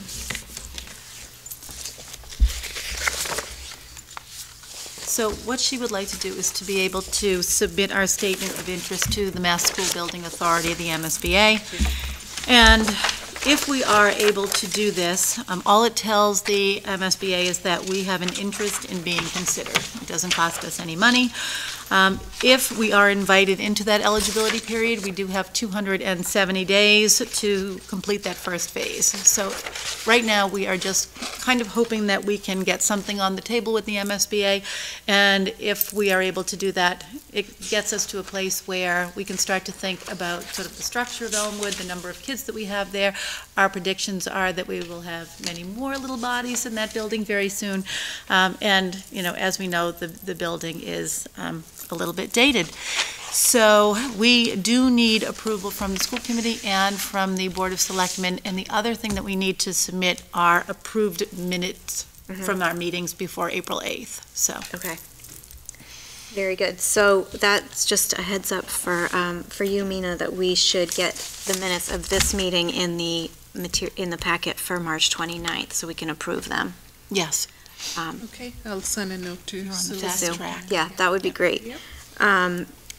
And so first we'll open up for questions, but I just want to also point out while we're talking about the minutes, this text that we're going to read, you have right here in your packet, that's exactly what has to be in the minutes too. Okay. Okay, any questions? I have questions. So when we look at this, the handout that has been shared, is there any timeline that you're able to share around this? So right now, we are just in the incipient stages. We send this into the MSBA, and if we get invited into eligibility, and there's no guarantee that we will, you have 270 days, and there's even some flexibility because they would want us to have approved this in the town meeting of 2019 before you would ever start to go forward, right? So it does give you more than a year's time right now. I see. Okay. And there is no question at this moment of the feasibility study coming into play, is there? We are simply submitting a statement of interest. Yes. Okay. It would only be after, if we get invited, that's when the feasibility study and all of that would kick in. Mm-hmm. And when we look at this preparation, scope definition, and scope monitoring, where are we right now? See all the way up here in this corner over here, not part of any of those timelines. This right here. Summit? That's where we are. Summit, okay. Yeah, so we're not in any of those. I see. Right? Correct, yes, we are in that little blue box right at the top right now. Great. We've been in that blue box, For a very how many long times? We've submitted, this is our fourth, fifth. I don't remember how many submissions. I actually went on to the MSBA website. I believe we submitted the statement of interest for this and center at the same time. Oh. We did that several times. Because we definitely submitted for, before you had to pick, you could submit as many statements of interest as you wanted, and then you could pick a priority project. So for a couple times, we submitted Center and Elmwood, and then when we submitted Center the last time that we were accepted, we also submitted Elmwood because it was possible that that was going to be one of the solutions to look at, was to combine the two schools and do one solution on the Elmwood site, which obviously didn't go forward. And then we submitted another one last year. So this has got to be our fourth, if not our fifth. So, hopefully someday soon, but I don't think there's a danger that we're going to have to come up with the feasibility study money in the next 30 days, 90 days. So other than the obvious benefits that we might get picked and might get to go forward with this before we're actually overcrowded, but if we chose not to do this year, would that then put us at a disadvantage next year because we were not in line consecutively for all those years? I don't know if that's a I actually don't know the answer to that. I think one of the things that Dr. McLeod has said to me is that if there is sort of an off year where you don't submit your SOI, it does make the MSBA think that you're not a critical need or not, Right. yeah, that you're Right. less So interested. it's important, even if think we're it not going is. to get picked, to stay in line. Yes. It's like when you're in a long line Yeah. waiting for something and you get out and somebody Yes. takes your spot. Yes. Okay. Right. I mean, with all that has been happening in town. Yeah. Expecting lots of bodies to show up. Okay. Anything else? No. Maybe you can be on another building committee, Jen. How about that? Like a pro. You're a pro. Professional building committee. And we had gotten, we had spoken about this, Dr. McLeod had mentioned it at the Board of Selectmen joint meeting also, Yes. right? Was a more like a verbal support from them, right? Right, because I think she didn't want to put the effort into it if they were not going to endorse it, if they already knew they were against it, because they, in order for us to submit it, the Board of Selectmen has to vote on it. Thank you. And we will need their minutes as well. We'll assign Megan that. Yes. She's good at keeping She's on it. on top of that. All right, very good. All right, so then I think we are ready for a motion, and I will read it. Resolved, having convened in an open meeting on March 15th, 2018, prior to the closing date, the School Committee of Hopkinton, Mass., in accordance with its charter, bylaws, and ordinances, has voted to authorize the superintendent to submit to the Massachusetts School Building Authority the Statement of Interest form dated March 29th, 2018 for the Elmwood School located at 14 Elm Street, Hopkinton, Mass. 01748, which describes and explains the following deficiencies and the priority categories for which an application may be submitted to the Massachusetts School Building Authority in the future for 1. Priority number 4, prevention of severe overcrowding expected to result from increased enrollments, and 2, priority number 5, replacement, renovation, or modernization of school facility systems such as roofs, windows, boilers, heating, and ventilation systems to increase energy conservation and decrease energy-related costs in a school facility. And hereby further specifically acknowledges that by submitting this statement of interest form, the Massachusetts School Building Authority in no way guarantees the acceptance or the approval of an application, the awarding of a grant, or any other funding commitment from the Massachusetts School Building Authority, or commits the City, Town, Regional School District to filing an application for funding with the Massachusetts School Building Authority. So moved. Okay. Thank you. And a second? Second. All right, so a motion by Jen, a second by Nancy. All in favor? Yes. Yes. Any opposed? So that is unanimous. It's quite a mouthful. And maybe we could ask, because Megan prepared this, right?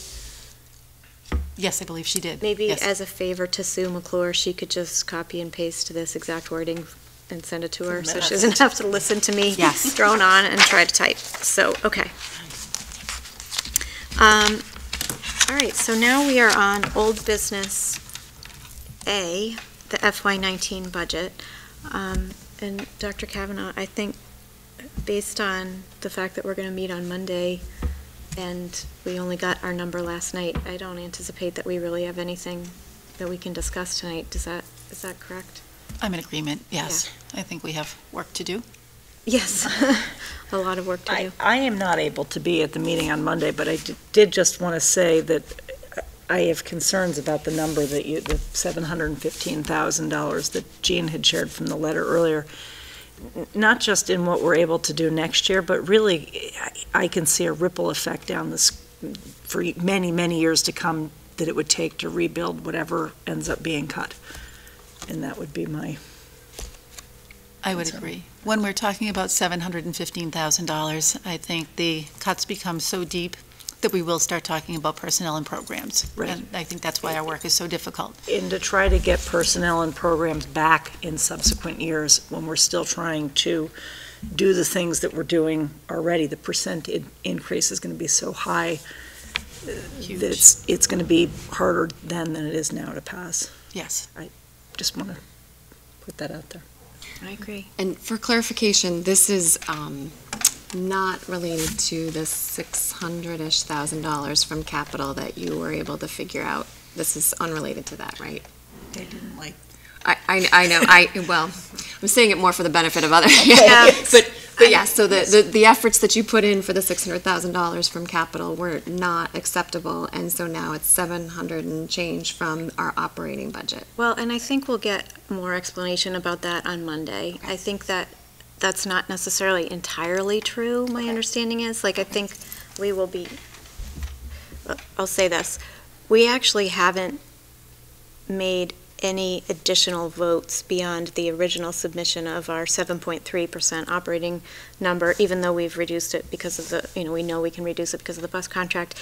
And all of the discussion that we had about the capital articles and freeing up the pay-as-you-go articles in particular, we didn't vote because we were waiting for further direction from the Board of Selectmen. So we haven't voted any changes. Certainly we have let them know what we would be comfortable doing for this year in terms of capital. And my sense is that that's not a completed discussion. That's correct. So I will share that Mr. Kamalo did indicate that the changes that we made with capital will also be part of the solution to balance this budget. Ultimately, the Board of Selectmen have given a directive to come back with a budget that has a 5% tax impact. So the work that we did with the capital, freeing up free cash, if you will, potentially could become part of the funding scenario to balance and get us to that 5%.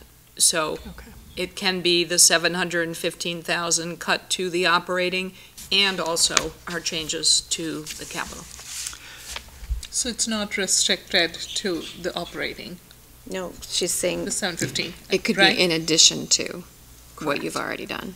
So Correct. the good news is you didn't waste your time, but the bad news is it's in addition to. Right. Okay. So are other town departments also, have they also been given a number that they, and maybe you don't know, but that they have to work towards as well? So Mr. Kamalo will reduce, so as Jean said in the beginning of the meeting, the reduction to the budget will be reflective of our proportional shares. So the town, the municipal side will also have a reduction as well. I guess I'm just going to add on to that as I'm listening to this and realizing, reflecting on that meeting from last week, that if we are making capital reductions, which, we've already gone through, but when we did, what we said is we definitely are kicking some cans down the road. Mm-hmm. So if we are freeing up, if we're going through that exercise to contribute to the bottom line, which is the overall tax impact, but that's done by using free cash to offset costs that are in the town budget. And then on top of that, we're reducing our operating budget.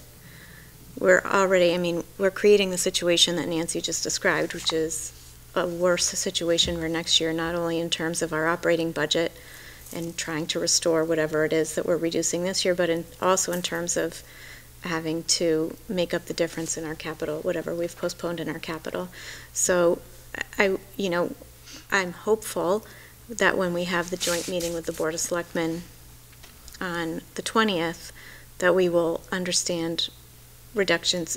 Our capital requests already were less than the town side capital requests, and I'm hoping that a similar level of scrutiny has been paid to those articles as well. I'm not assuming that it hasn't been, but I'm just realizing now that the conversation we had was basically how we were going to apportion whatever reductions needed to be made in the operating budgets, but we didn't talk about how reductions in capital budgets were going to be apportioned across the town departments. And so... What other town departments will be at this meeting? Only the Board of It's the Board of Selectmen working session that the school committee is invited to. And the other departments who are also working on their budgets there, if we're... not 50-50, I know, but fairly close to 50-50. All the rest of the departments and us, are any of them coming?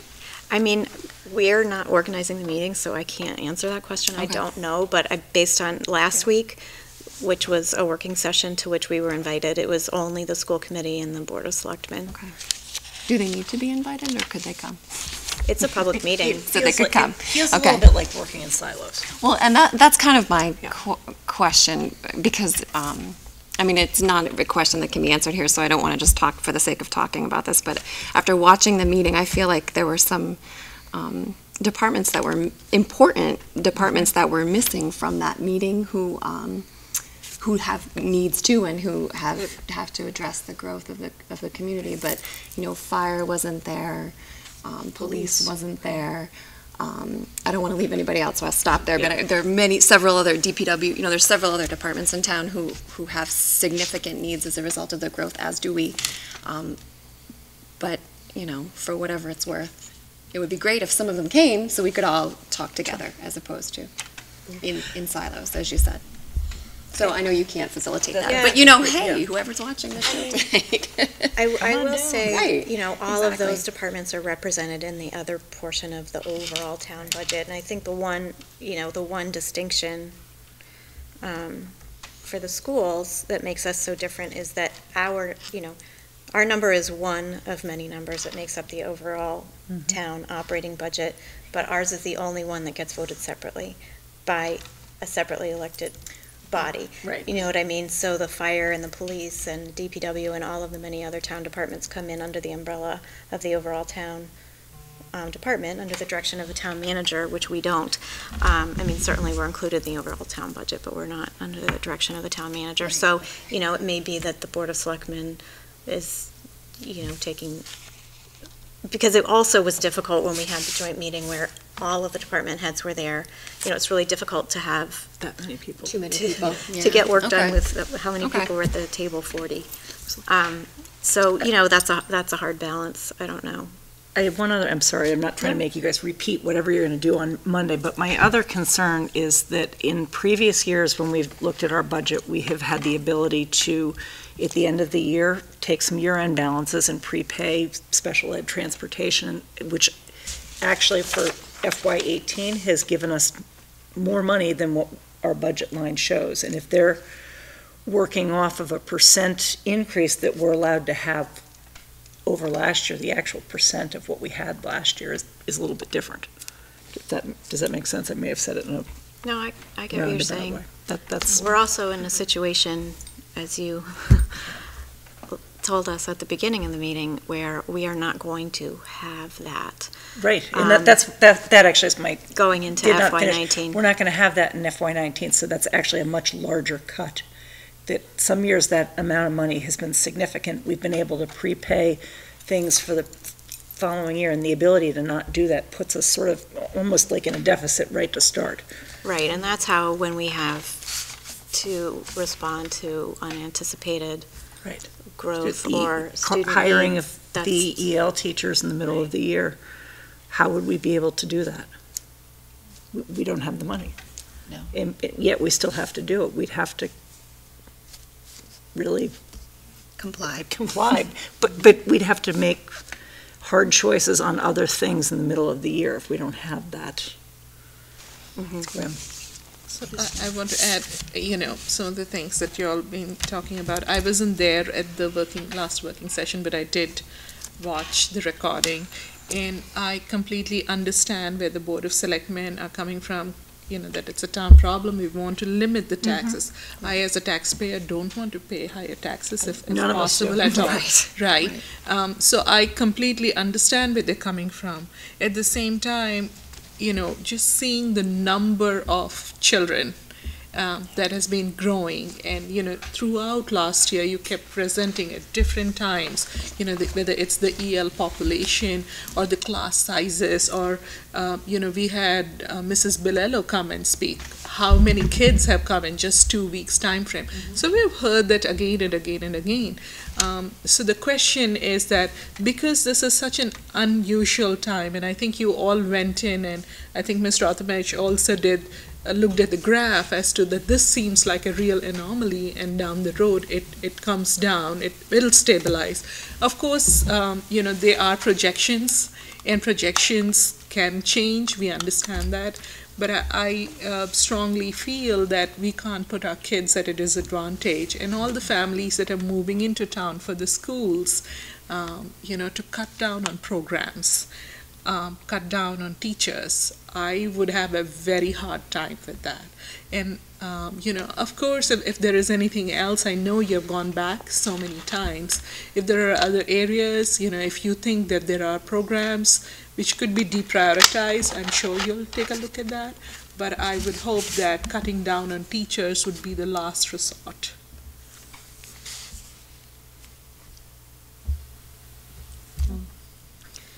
All right. Thank you for indulging my tangent. No, it's not a tangent. It's all related to the budget, and so I would imagine that before Monday we'll get something to look at. And Mrs. Kavanaugh will be traveling, and Mr. Graziano is out of town. Hopefully, will be returning to town. But if they have the opportunity to look at the materials and share their feedback with Dr. McLeod prior to the meeting on Monday night, that would be great. I will definitely do that. If there's an ability to speak with her or see materials beforehand, I can communicate with her or any of you beforehand. Just a general understanding, at least, I think. All right. Anything else on budget before we move along to public comment? And no one from the public is here to compliment us on the fact that we're 45 minutes ahead of schedule. I'll compliment you, Jen. Thank you. They're cheering for us from home. That's right. Okay. Well, without further ado, we are on items by consensus. Does anybody have anything that they wanted to pull out for separate consideration? All right, Dr. Kavanaugh. Then I will move that, I will recommend that the school committee move to approve the items by consensus as outlined below. So I need a motion. So moved. And a second. Second. Okay, motion by Ms. Kavanaugh, second by Ms. Devlin. All in favor? Yes. Yes. Any opposed? No. All right, that's unanimous, and we are ready to adjourn at 9:05. I just need a motion. So moved. And a second. Second. Okay, all in favor? Yes. Yes, and I know no one's opposed. So, thank you very much. We will meet again on Monday and Tuesday, and then we will have our next regular school committee meeting on March 29th, marching forward to town meeting. So thank you, as always, to HCAM.